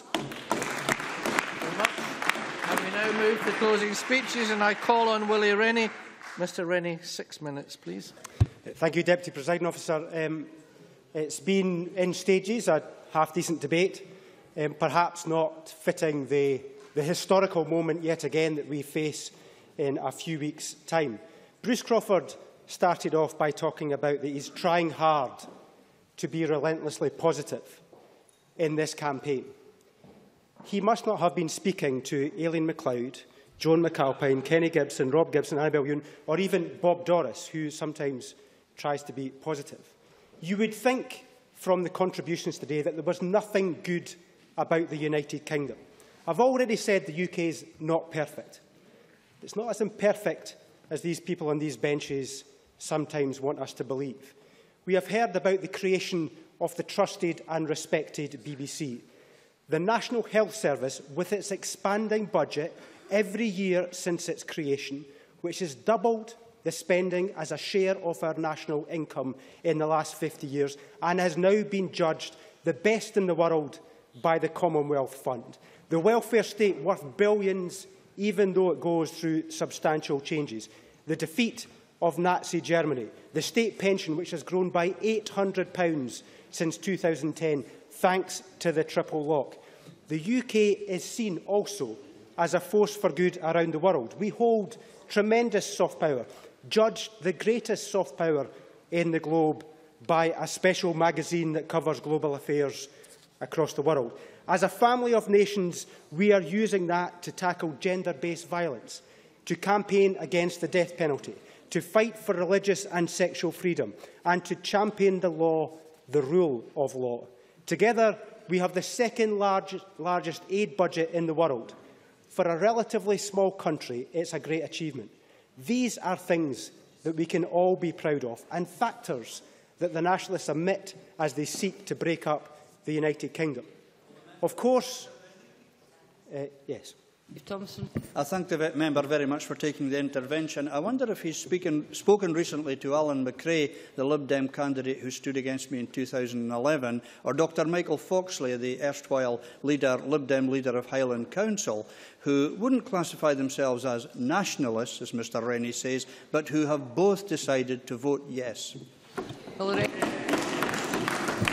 He obviously wasn't in earlier on, but unlike the Nationalists, we tolerate difference. We respect people's different views. I think the SNP could learn one or two things from that. Of course, we want the United Kingdom to change. I favour home rule in a federal UK. That's the basis of our plan for more powers, published by Sir Ming Campbell. People know that there's something missing from this Parliament. If we want to do something different, sometimes we can't, because we don't have the necessary financial power. So our plan sets out proposals for the Scottish Parliament to raise the majority of the money it spends with the transfer of income tax, inheritance tax, capital gains tax, as well as the proceeds from corporation tax. It means that if we want to cut taxes for those on low and middle incomes, like we've done at Westminster, then that can happen here too. If we want to increase childcare, as these people resisted for so long, as we've made progress on this issue, we can raise the money to pay for it if that is what is required. If we want to do something different for our domestic affairs, Holyrood will have the power to do so. Of course, people need to vote no next month to see the further development upon devolution, which has been widely praised. And if they do vote no, they need to know that more powers will be on the way. But the beauty of these proposals is that we have the broad shoulders, the strength of the United Kingdom behind us to make sure we can continue to make devolution a great success that it has been since its creation. They have the security of that because Labour and the Conservatives, as well as the Liberal Democrats, have committed absolutely different but substantial change is definitely on the way. I admire the nationalist passion. I do genuinely admire the nationalist passion for their cause for national independence. What I regret is that their passion drives them to rarely question the consequences of their plans. What will be the hit on public spending from the first 6 years of the policy to cut corporation tax for big business? How will we get the correct balance in our armed forces, and where will the security for Scotland come from while we are waiting? How will they tackle the £6 billion black hole as identified by the Institute of Fiscal Studies? How will the £2.5 billion of promises of extra money on welfare come? It's not identified in the White Paper. If it's not in the White Paper, it doesn't count. What services will be cut if the oil revenues are not as wildly optimistic as they claim that they will be? And most fundamental of all, what will the currency be? The Scottish Government reads out a list of options for the currency. Order. You're in your last 30 seconds. 1 minute they're all ruled in, the next minute they're all ruled out. We need some clarity on this issue. If we do not get clarity, on all these fundamentally important questions for the future of our country, because I have the interests of this country as much at heart as the SNP do, but if they are going to have any hope of anywhere near a respectable result, they need to answer these questions so that people have the knowledge, the truth and the facts when they go to vote on the 18th of September. Thank you. Thank you. I now call Gavin Brown. Mr Brown, 6 minutes. Thank you, Presiding Officer. The nationalist case is not just that we would be a successful independent country. The case that this Scottish Government is campaigning on is that we would be a wealthier country than the rest of the UK. That is what they are putting forward to the people of Scotland. They are claiming that we will be £5 billion a year better off. We will be £1,000 per head better off. And as a consequence of that, they are able to put forward the policies that they do. But it is time for a bit of realism from the Scottish Government, because the likelihood from the independent economists and analysts is that we would be financially worse off as an independent Scotland, and we would be poorer than we would be if we were to remain part of the United Kingdom. Analysts will say that we would begin life in 2016-17 in a weaker financial position, and that would become more challenging as time moves on. This is probably why the White Paper only had figures for a single year. Presiding Officer, if a business goes to a bank wanting to borrow £1,000, they have to show a 5-year business plan. But this Scottish Government thinks it's acceptable to put forward 1 year's figures when they're deciding to separate and break up a 300-year union. The Institute for Fiscal Studies were very clear. They thought the deficit we would face would be 5.2%. The Scottish Government, though, on the other hand, are claiming our deficit would be 2.4%, up to potentially 2.8%. But if the IFS are right, and most economists agree with them, then we would have to have greater austerity in an independent Scotland than we would as part of the United Kingdom, regardless of who was in power at Westminster and regardless of who was in power here. The main conclusion of our analysis, they say, is that a significant further fiscal tightening would be required in Scotland, on top of that already announced by the United Kingdom Government, in order to put Scotland's long-term public finances onto a sustainable footing. Now, the only way the Scottish Government have managed to give the impression that we would be richer is to do two things. The first one is to look back into the past, to try and talk about what would have happened 5 years ago or 10 years ago, instead of talking about what will happen in 2016 were we to be independent. And the second thing that they have done, which is a completely false prospectus, is to assume that you could only have a high oil scenario in terms of price and in terms of production. And anyone, anywhere, knows that is very unlikely to happen year in, year out. Because their financial paper, instead of looking at what they think the finances would be, the starting point was, we have to show that we would be better off than the rest of the UK, and then put the figures in there to try and prove that that would be the case. The only figures in their financial paper assume what they call scenario 4 for oil. They discard any other potential scenario for oil. And so, of course, on their paper, they make it look as if we'd be better off and we'd have more money to spend. But that only works if we're pulling in £7 billion in year 1, £7.3 billion in year 2, and £7 billion in oil revenues after that. Now, that was a question Lewis MacDonald put to the First Minister in his opening remarks. What would the oil revenues, what would the tax revenues be like? The First Minister spent 2 minutes responding to that question, but not coming anywhere near answering the question on oil revenues. There is nobody out there who agrees with Alex Salmond's figures on oil for revenues going forward. There is not a single person who agrees with Mr Salmond on his future oil revenues. He wouldn't give way to me. I'll gladly give way to him, Presiding Officer. First Minister. Sir Donald Mackay, 25 years advisor to successive Secretary of States for Scotland, agrees with the Scottish Government's oil forecasts. Mr Salmond, I don't know why they're clapping. It's clear Mr Salmond hasn't even read the 3-page letter from Sir Donald Mackay, because on his figures, on his central scenario, and Lewis MacDonald knows what I'm going to say, his central scenario, he is almost £1 billion out from the Scottish Government in year 1 and almost £1 billion out from the Scottish Government in year 2. So even the person that he quotes in support of him doesn't actually agree with him on the figures of the first year and the second year of so-called independence. So if he's out, suddenly we've got to find an extra £1 billion from somewhere. But what if Sir Ian Wood is actually right and we're £2 billion out for the first 5 years of separation? Suddenly there's an extra £10 billion to be found. And what about if the other economists are right too? There will be billions to be found. Presiding Officer, the independent analysts show that we would be slightly poorer financially were we to separate. And if that is the case, there will not be the money to fund the tax cuts they say they're going to bring in. There will not be the money for the extra pensions, the extra welfare, the childcare, the protection of the NHS, and there certainly will not be money to put aside for an oil fund.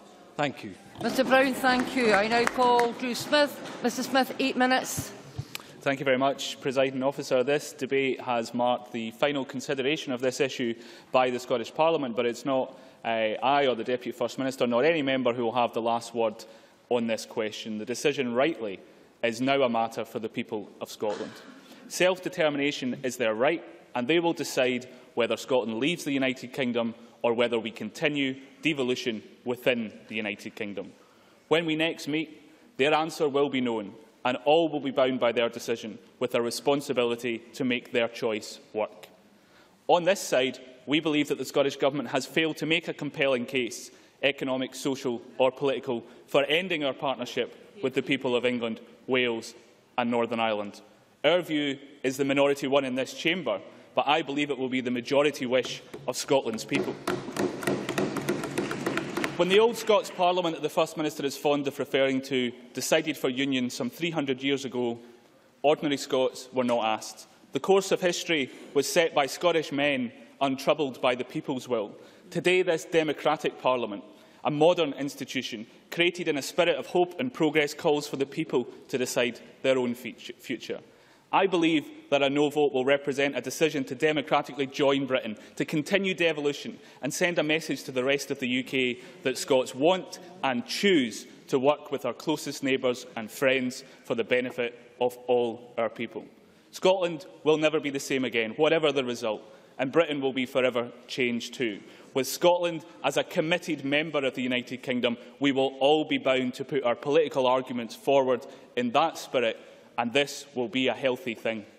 The long campaign already run has re-energised my party in our belief in an idea bigger than independence. The pooling and sharing of resources across the UK, a strong Scottish Parliament backed up by the strength and security of partnership. Social progress and change here in Scotland and across the UK remains an idea and an ideal worthy of the Labour movement. It has been a long campaign. Throughout 300 years of union, there have been voices raised for repeal. All of my life, this question has been the dividing line of Scottish politics. For some on the other side, this has been a motivation which has driven lifelong political activism. Over the last 7 years, government has, in our view, been on pause. But in theirs, it has been preparation for the next 4 weeks and for the day when Scotland will decide its own future. On this side, we can acknowledge the achievement of nationalists in getting to this point, even if they have failed to convince us of their case. Presiding Officer, this is a question to which we will all welcome the answer. We are committed to putting this Parliament back to work in the nation's interest, whatever the result. I hope that the debate which will now continue not in the Scottish Parliament but in the homes, schools and workplaces of Scotland will be worthy of us all. The government motion made, by and large, familiar arguments, and we heard them. Independence was, after all, the nationalist answer when the great Labour government of 45 was building our welfare state. It was their answer when the last Labour government created this Parliament and embarked upon their quest to tackle child poverty and build a fairer economy. It was their answer when the banks were booming and when the banks went bust. So we've heard little new today. The same arguments, long rehearsed over so many decades, soon to be settled. The questions, too, have been consistent throughout 2.5 years of campaigning. How is the enormous risk to our public finances, which independent experts have identified, to be managed? How do the admirable ideas about the better society, which we should all aspire to, how do they square against corporation tax cuts and the creation of competition on this island, which will surely and inevitably lead to a race to the bottom for Scots and for our neighbours?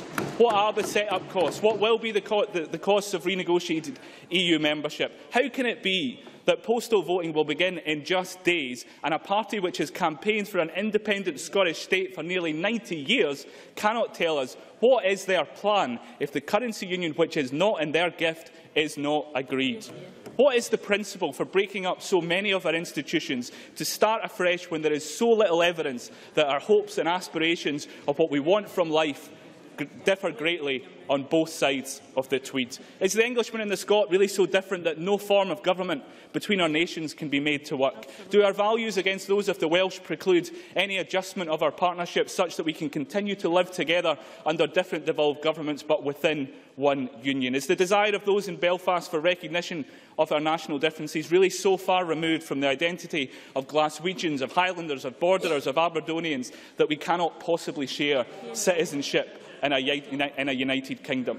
I acknowledge the right of nationalists to put the case that nationhood must be demonstrated by independence. I even accept that some nationalists will carry on arguing that case even if the nation tells them it does not agree. And I also acknowledge that not all of those arguing for a yes vote are nationalists. I hope that many of them will put the same enthusiasm they have found in this debate back into the mundane old world, aside of constitutional politics. The questions of decent housing, of fair pay, of a chance to better our own lives and the lives of those around us. I believe that the positive choice to work together is the best option for Scotland, and the existence and the extension of devolution means that Scotland can have the best of both worlds. I believe that the struggle to make Britain better, better governed and better in which to live, are a bigger idea than withdrawing into ourselves. In my view, it is the politics of despair to say that the Tories can never be beat, just as it is conceit to say that the Tories don't and won't exist here. Time is running out in this debate, Presiding Officer, and in this campaign. For many months, we have heard the Scottish Government make the case for freedom, armed with focus groups and unhearing to those who do not agree with them. The challenge for all of us in the next 4 weeks is to put the case as well as it deserves to be put, deserving of tomorrow's generation, when today becomes history, so that they can distinguish the honest disagreement that exists amongst us and so understand the decision we are about to take. So I want to end by just saying this about the National Health Service, which was referred to by Malcolm Chisholm. On this side, we do have a special attachment to the National Health Service. It is Labour's greatest achievement in office, and our biggest task is always to defend it. But the NHS doesn't just belong to the Labour Party, it belongs to the people right across Britain. Devolution allows us to steer our own course, but the ideals of the National Health Service are burned very deeply in our sense of who we are, whether it be administered from Cardiff, from Belfast, from London or from Edinburgh. There are ideals on either side of this debate, and to pretend, when all the arguments for independence have fallen away, that it somehow found its cause on the defence of our National Health Service is to cheapen the value that is placed on Britain's greatest achievement across the nations of the UK. Indeed, it is to dishonour the genuine and heartfelt arguments that have been made for an independent Scotland by nationalists over many decades. You need to start winding up, Mrs. Smith. And believe that Scotland will choose partnership over disunion on 18 September, Presiding Officer. But I hope that it is done on the basis of an honest evaluation of its merits. We covet this prize as much as any on the other side, to return this modern institution of men and women to the work it was created to do, to end the grievance and for a new politics in Scotland finally to flourish. I would urge the Scottish Parliament to support the amendment in the name of Joanne Lamont. Thank you, Mr Smith. I now call on Nicola Sturgeon to wind up the debate. Deputy First Minister, 10 minutes. Presiding Officer, Ken Macintosh started his speech with a reference to the late Sam Galbraith, and I want to end today, I'm sure on behalf of all of us, by paying tribute to Sam Galbraith. In the early years of this Parliament, I shadowed Sam Galbraith in his role as Education Minister. I think it's fair to say I learned a thing or two about the art of politics from him. He would have been on a different side of this debate to me, but had he been here today, he would have injected into it wit, spirit and a good old dose of straight talking, and these are characteristics I know we will all miss, and our condolences are with his family. Presiding Officer, it's a real privilege to make the last speech in the last debate in this Parliament before the referendum, before our once-in-a-lifetime opportunity to put the future of our country exactly where the future of our country should be, in the hands of the people who live here. Today marks the moment that this debate formally moves out of this chamber to the doorsteps, the streets, the communities, the workplaces of our country. I say formally because, in truth, that's where the debate has always been. I've been active in politics now for 28 years, and as others have said, I have, for all of my life, I have never known a more vibrant, engaged, enthused and informed debate than the one we are having right now. I have this week alone personally attended public meetings with combined audiences of nearly 3,000 people. People crammed into village halls, church halls, schools halls, people actively imagining what a better Scotland could look like. We should all be proud of that. But more than that, we should all be determined not to let that evaporate. We should be determined to build on that. During her speech, Annabel Goldie was asked what more powers Scotland would get if we voted no. Annabel's answer was that would depend on the party that won the next Westminster election. And there's the nub, Presiding Officer. If we vote no in 4 weeks' time, control over our future passes straight back to the Westminster establishment. Only by voting yes can he keep power here in our own hands. Yes, of course.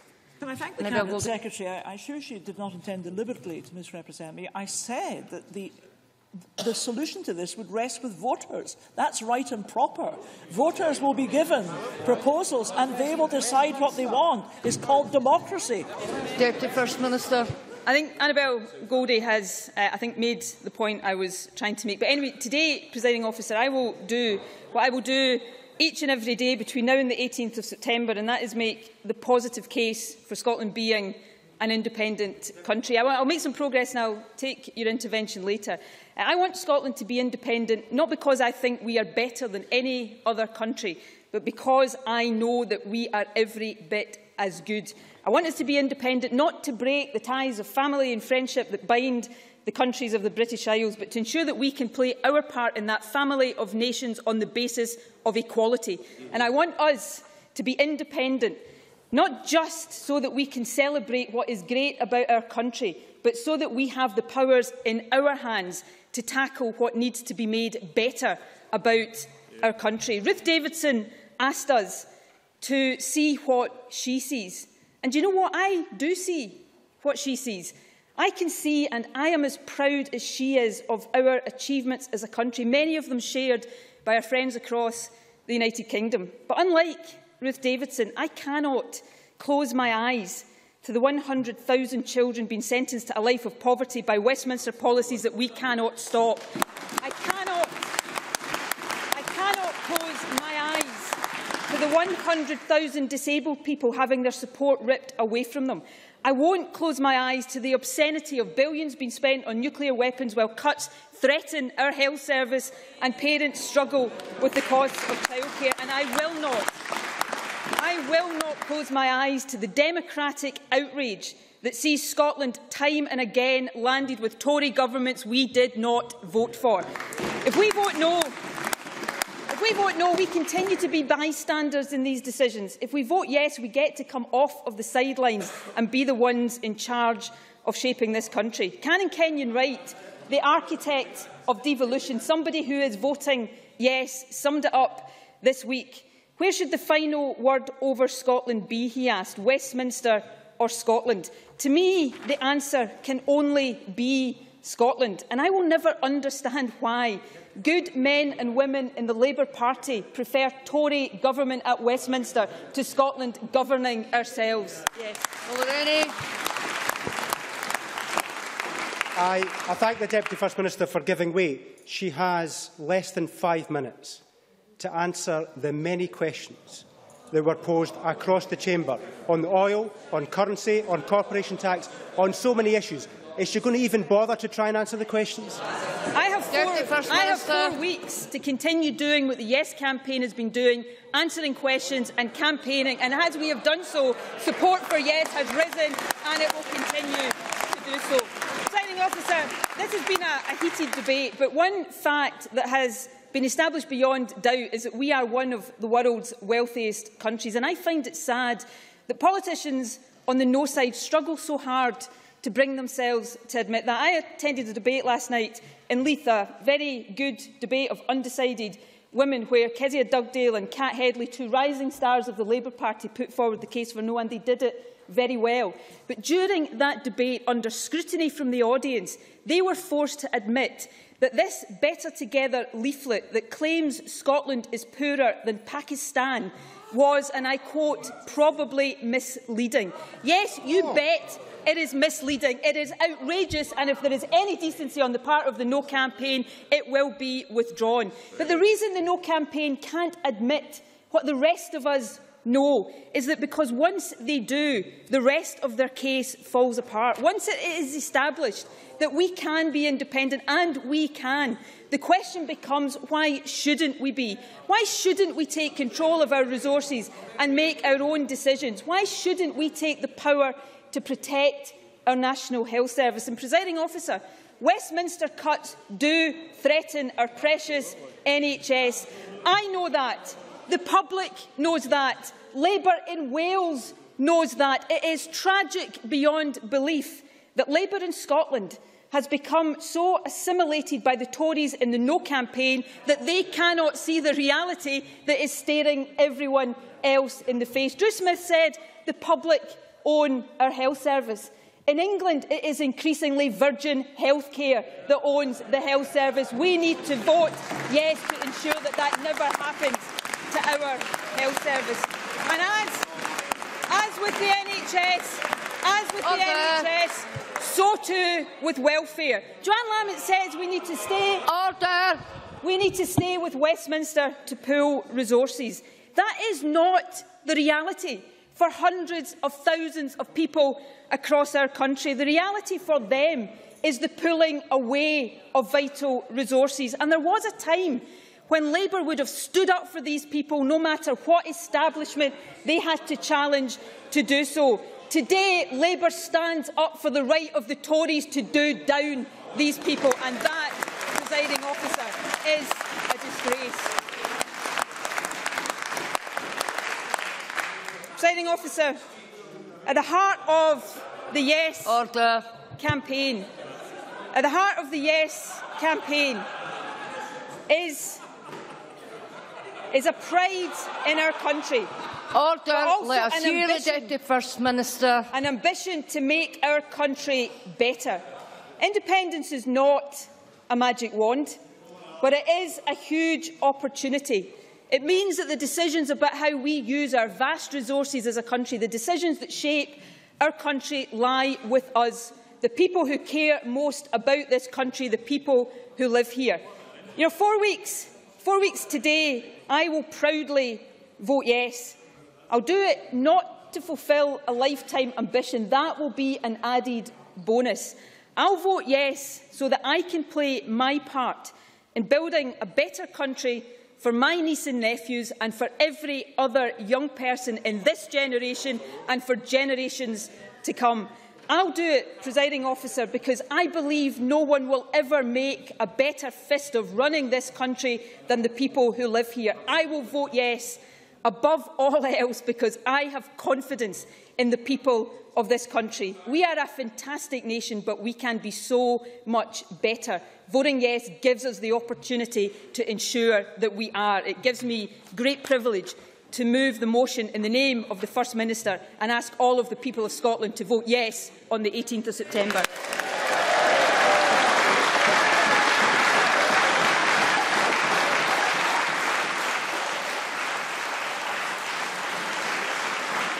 That concludes. Order. Order. That concludes the debate on Scotland's future. The next item of business is consideration of Parliamentary Bureau Motion. I would ask Joe Fitzpatrick to move motion number 10853 on approval of an SSI. Moved. Question. This motion will be put at decision time, to which we now come. There are 5 questions to be put as a result of today's business. The first question is amendment number 10843.1.2 in the name of Ruth Davidson, which seeks to amend amendment number 10843.1 in the name of Joanne Lamont on Scotland's future be agreed to. Are we all agreed? If Parliament is not agreed, we move to a vote. Members should cast their votes now.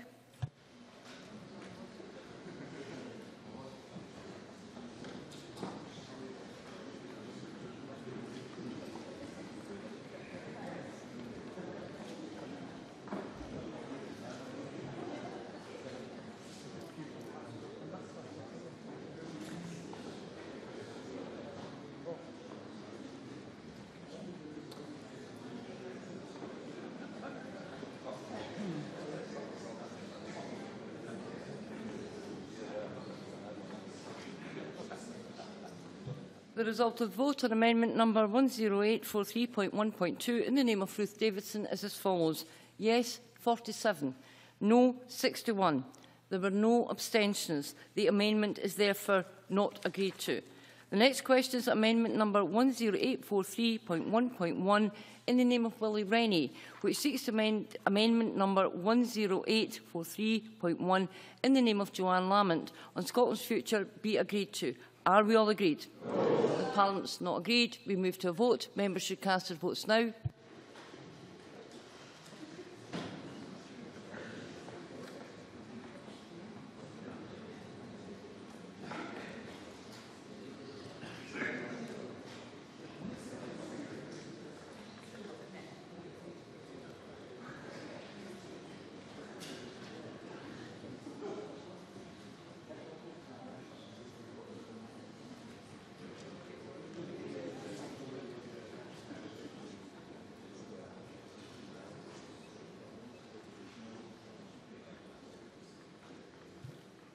The result of the vote on amendment number 10843.1.1 in the name of Willie Rennie is as follows.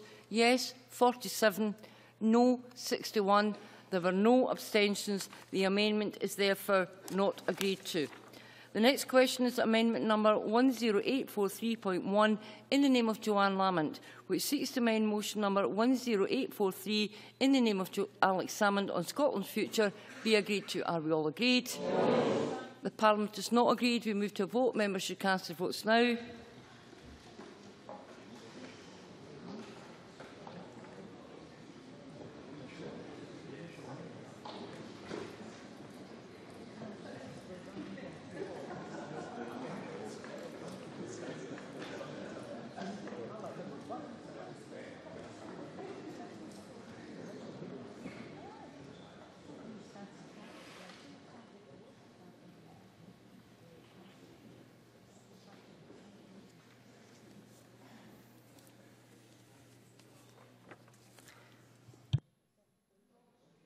The result of the vote on amendment number 10843.1 in the name of Joanne Lamont is as follows.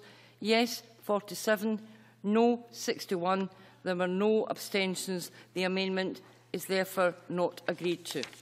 The next question is that motion number 10843 in the name of Alex Salmond on Scotland's future be agreed to. Are we all agreed? Yes. The Parliament is not agreed. We move to a vote. Members should cast their votes now.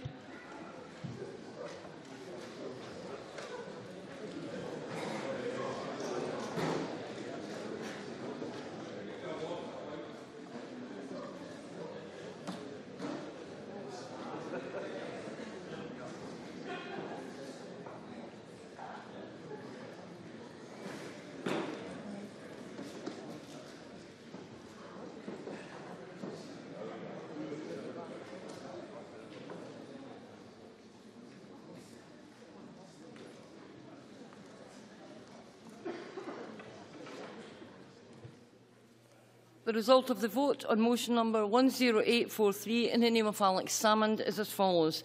Yes, 61. No, 47. There were no abstentions. The motion is therefore agreed to.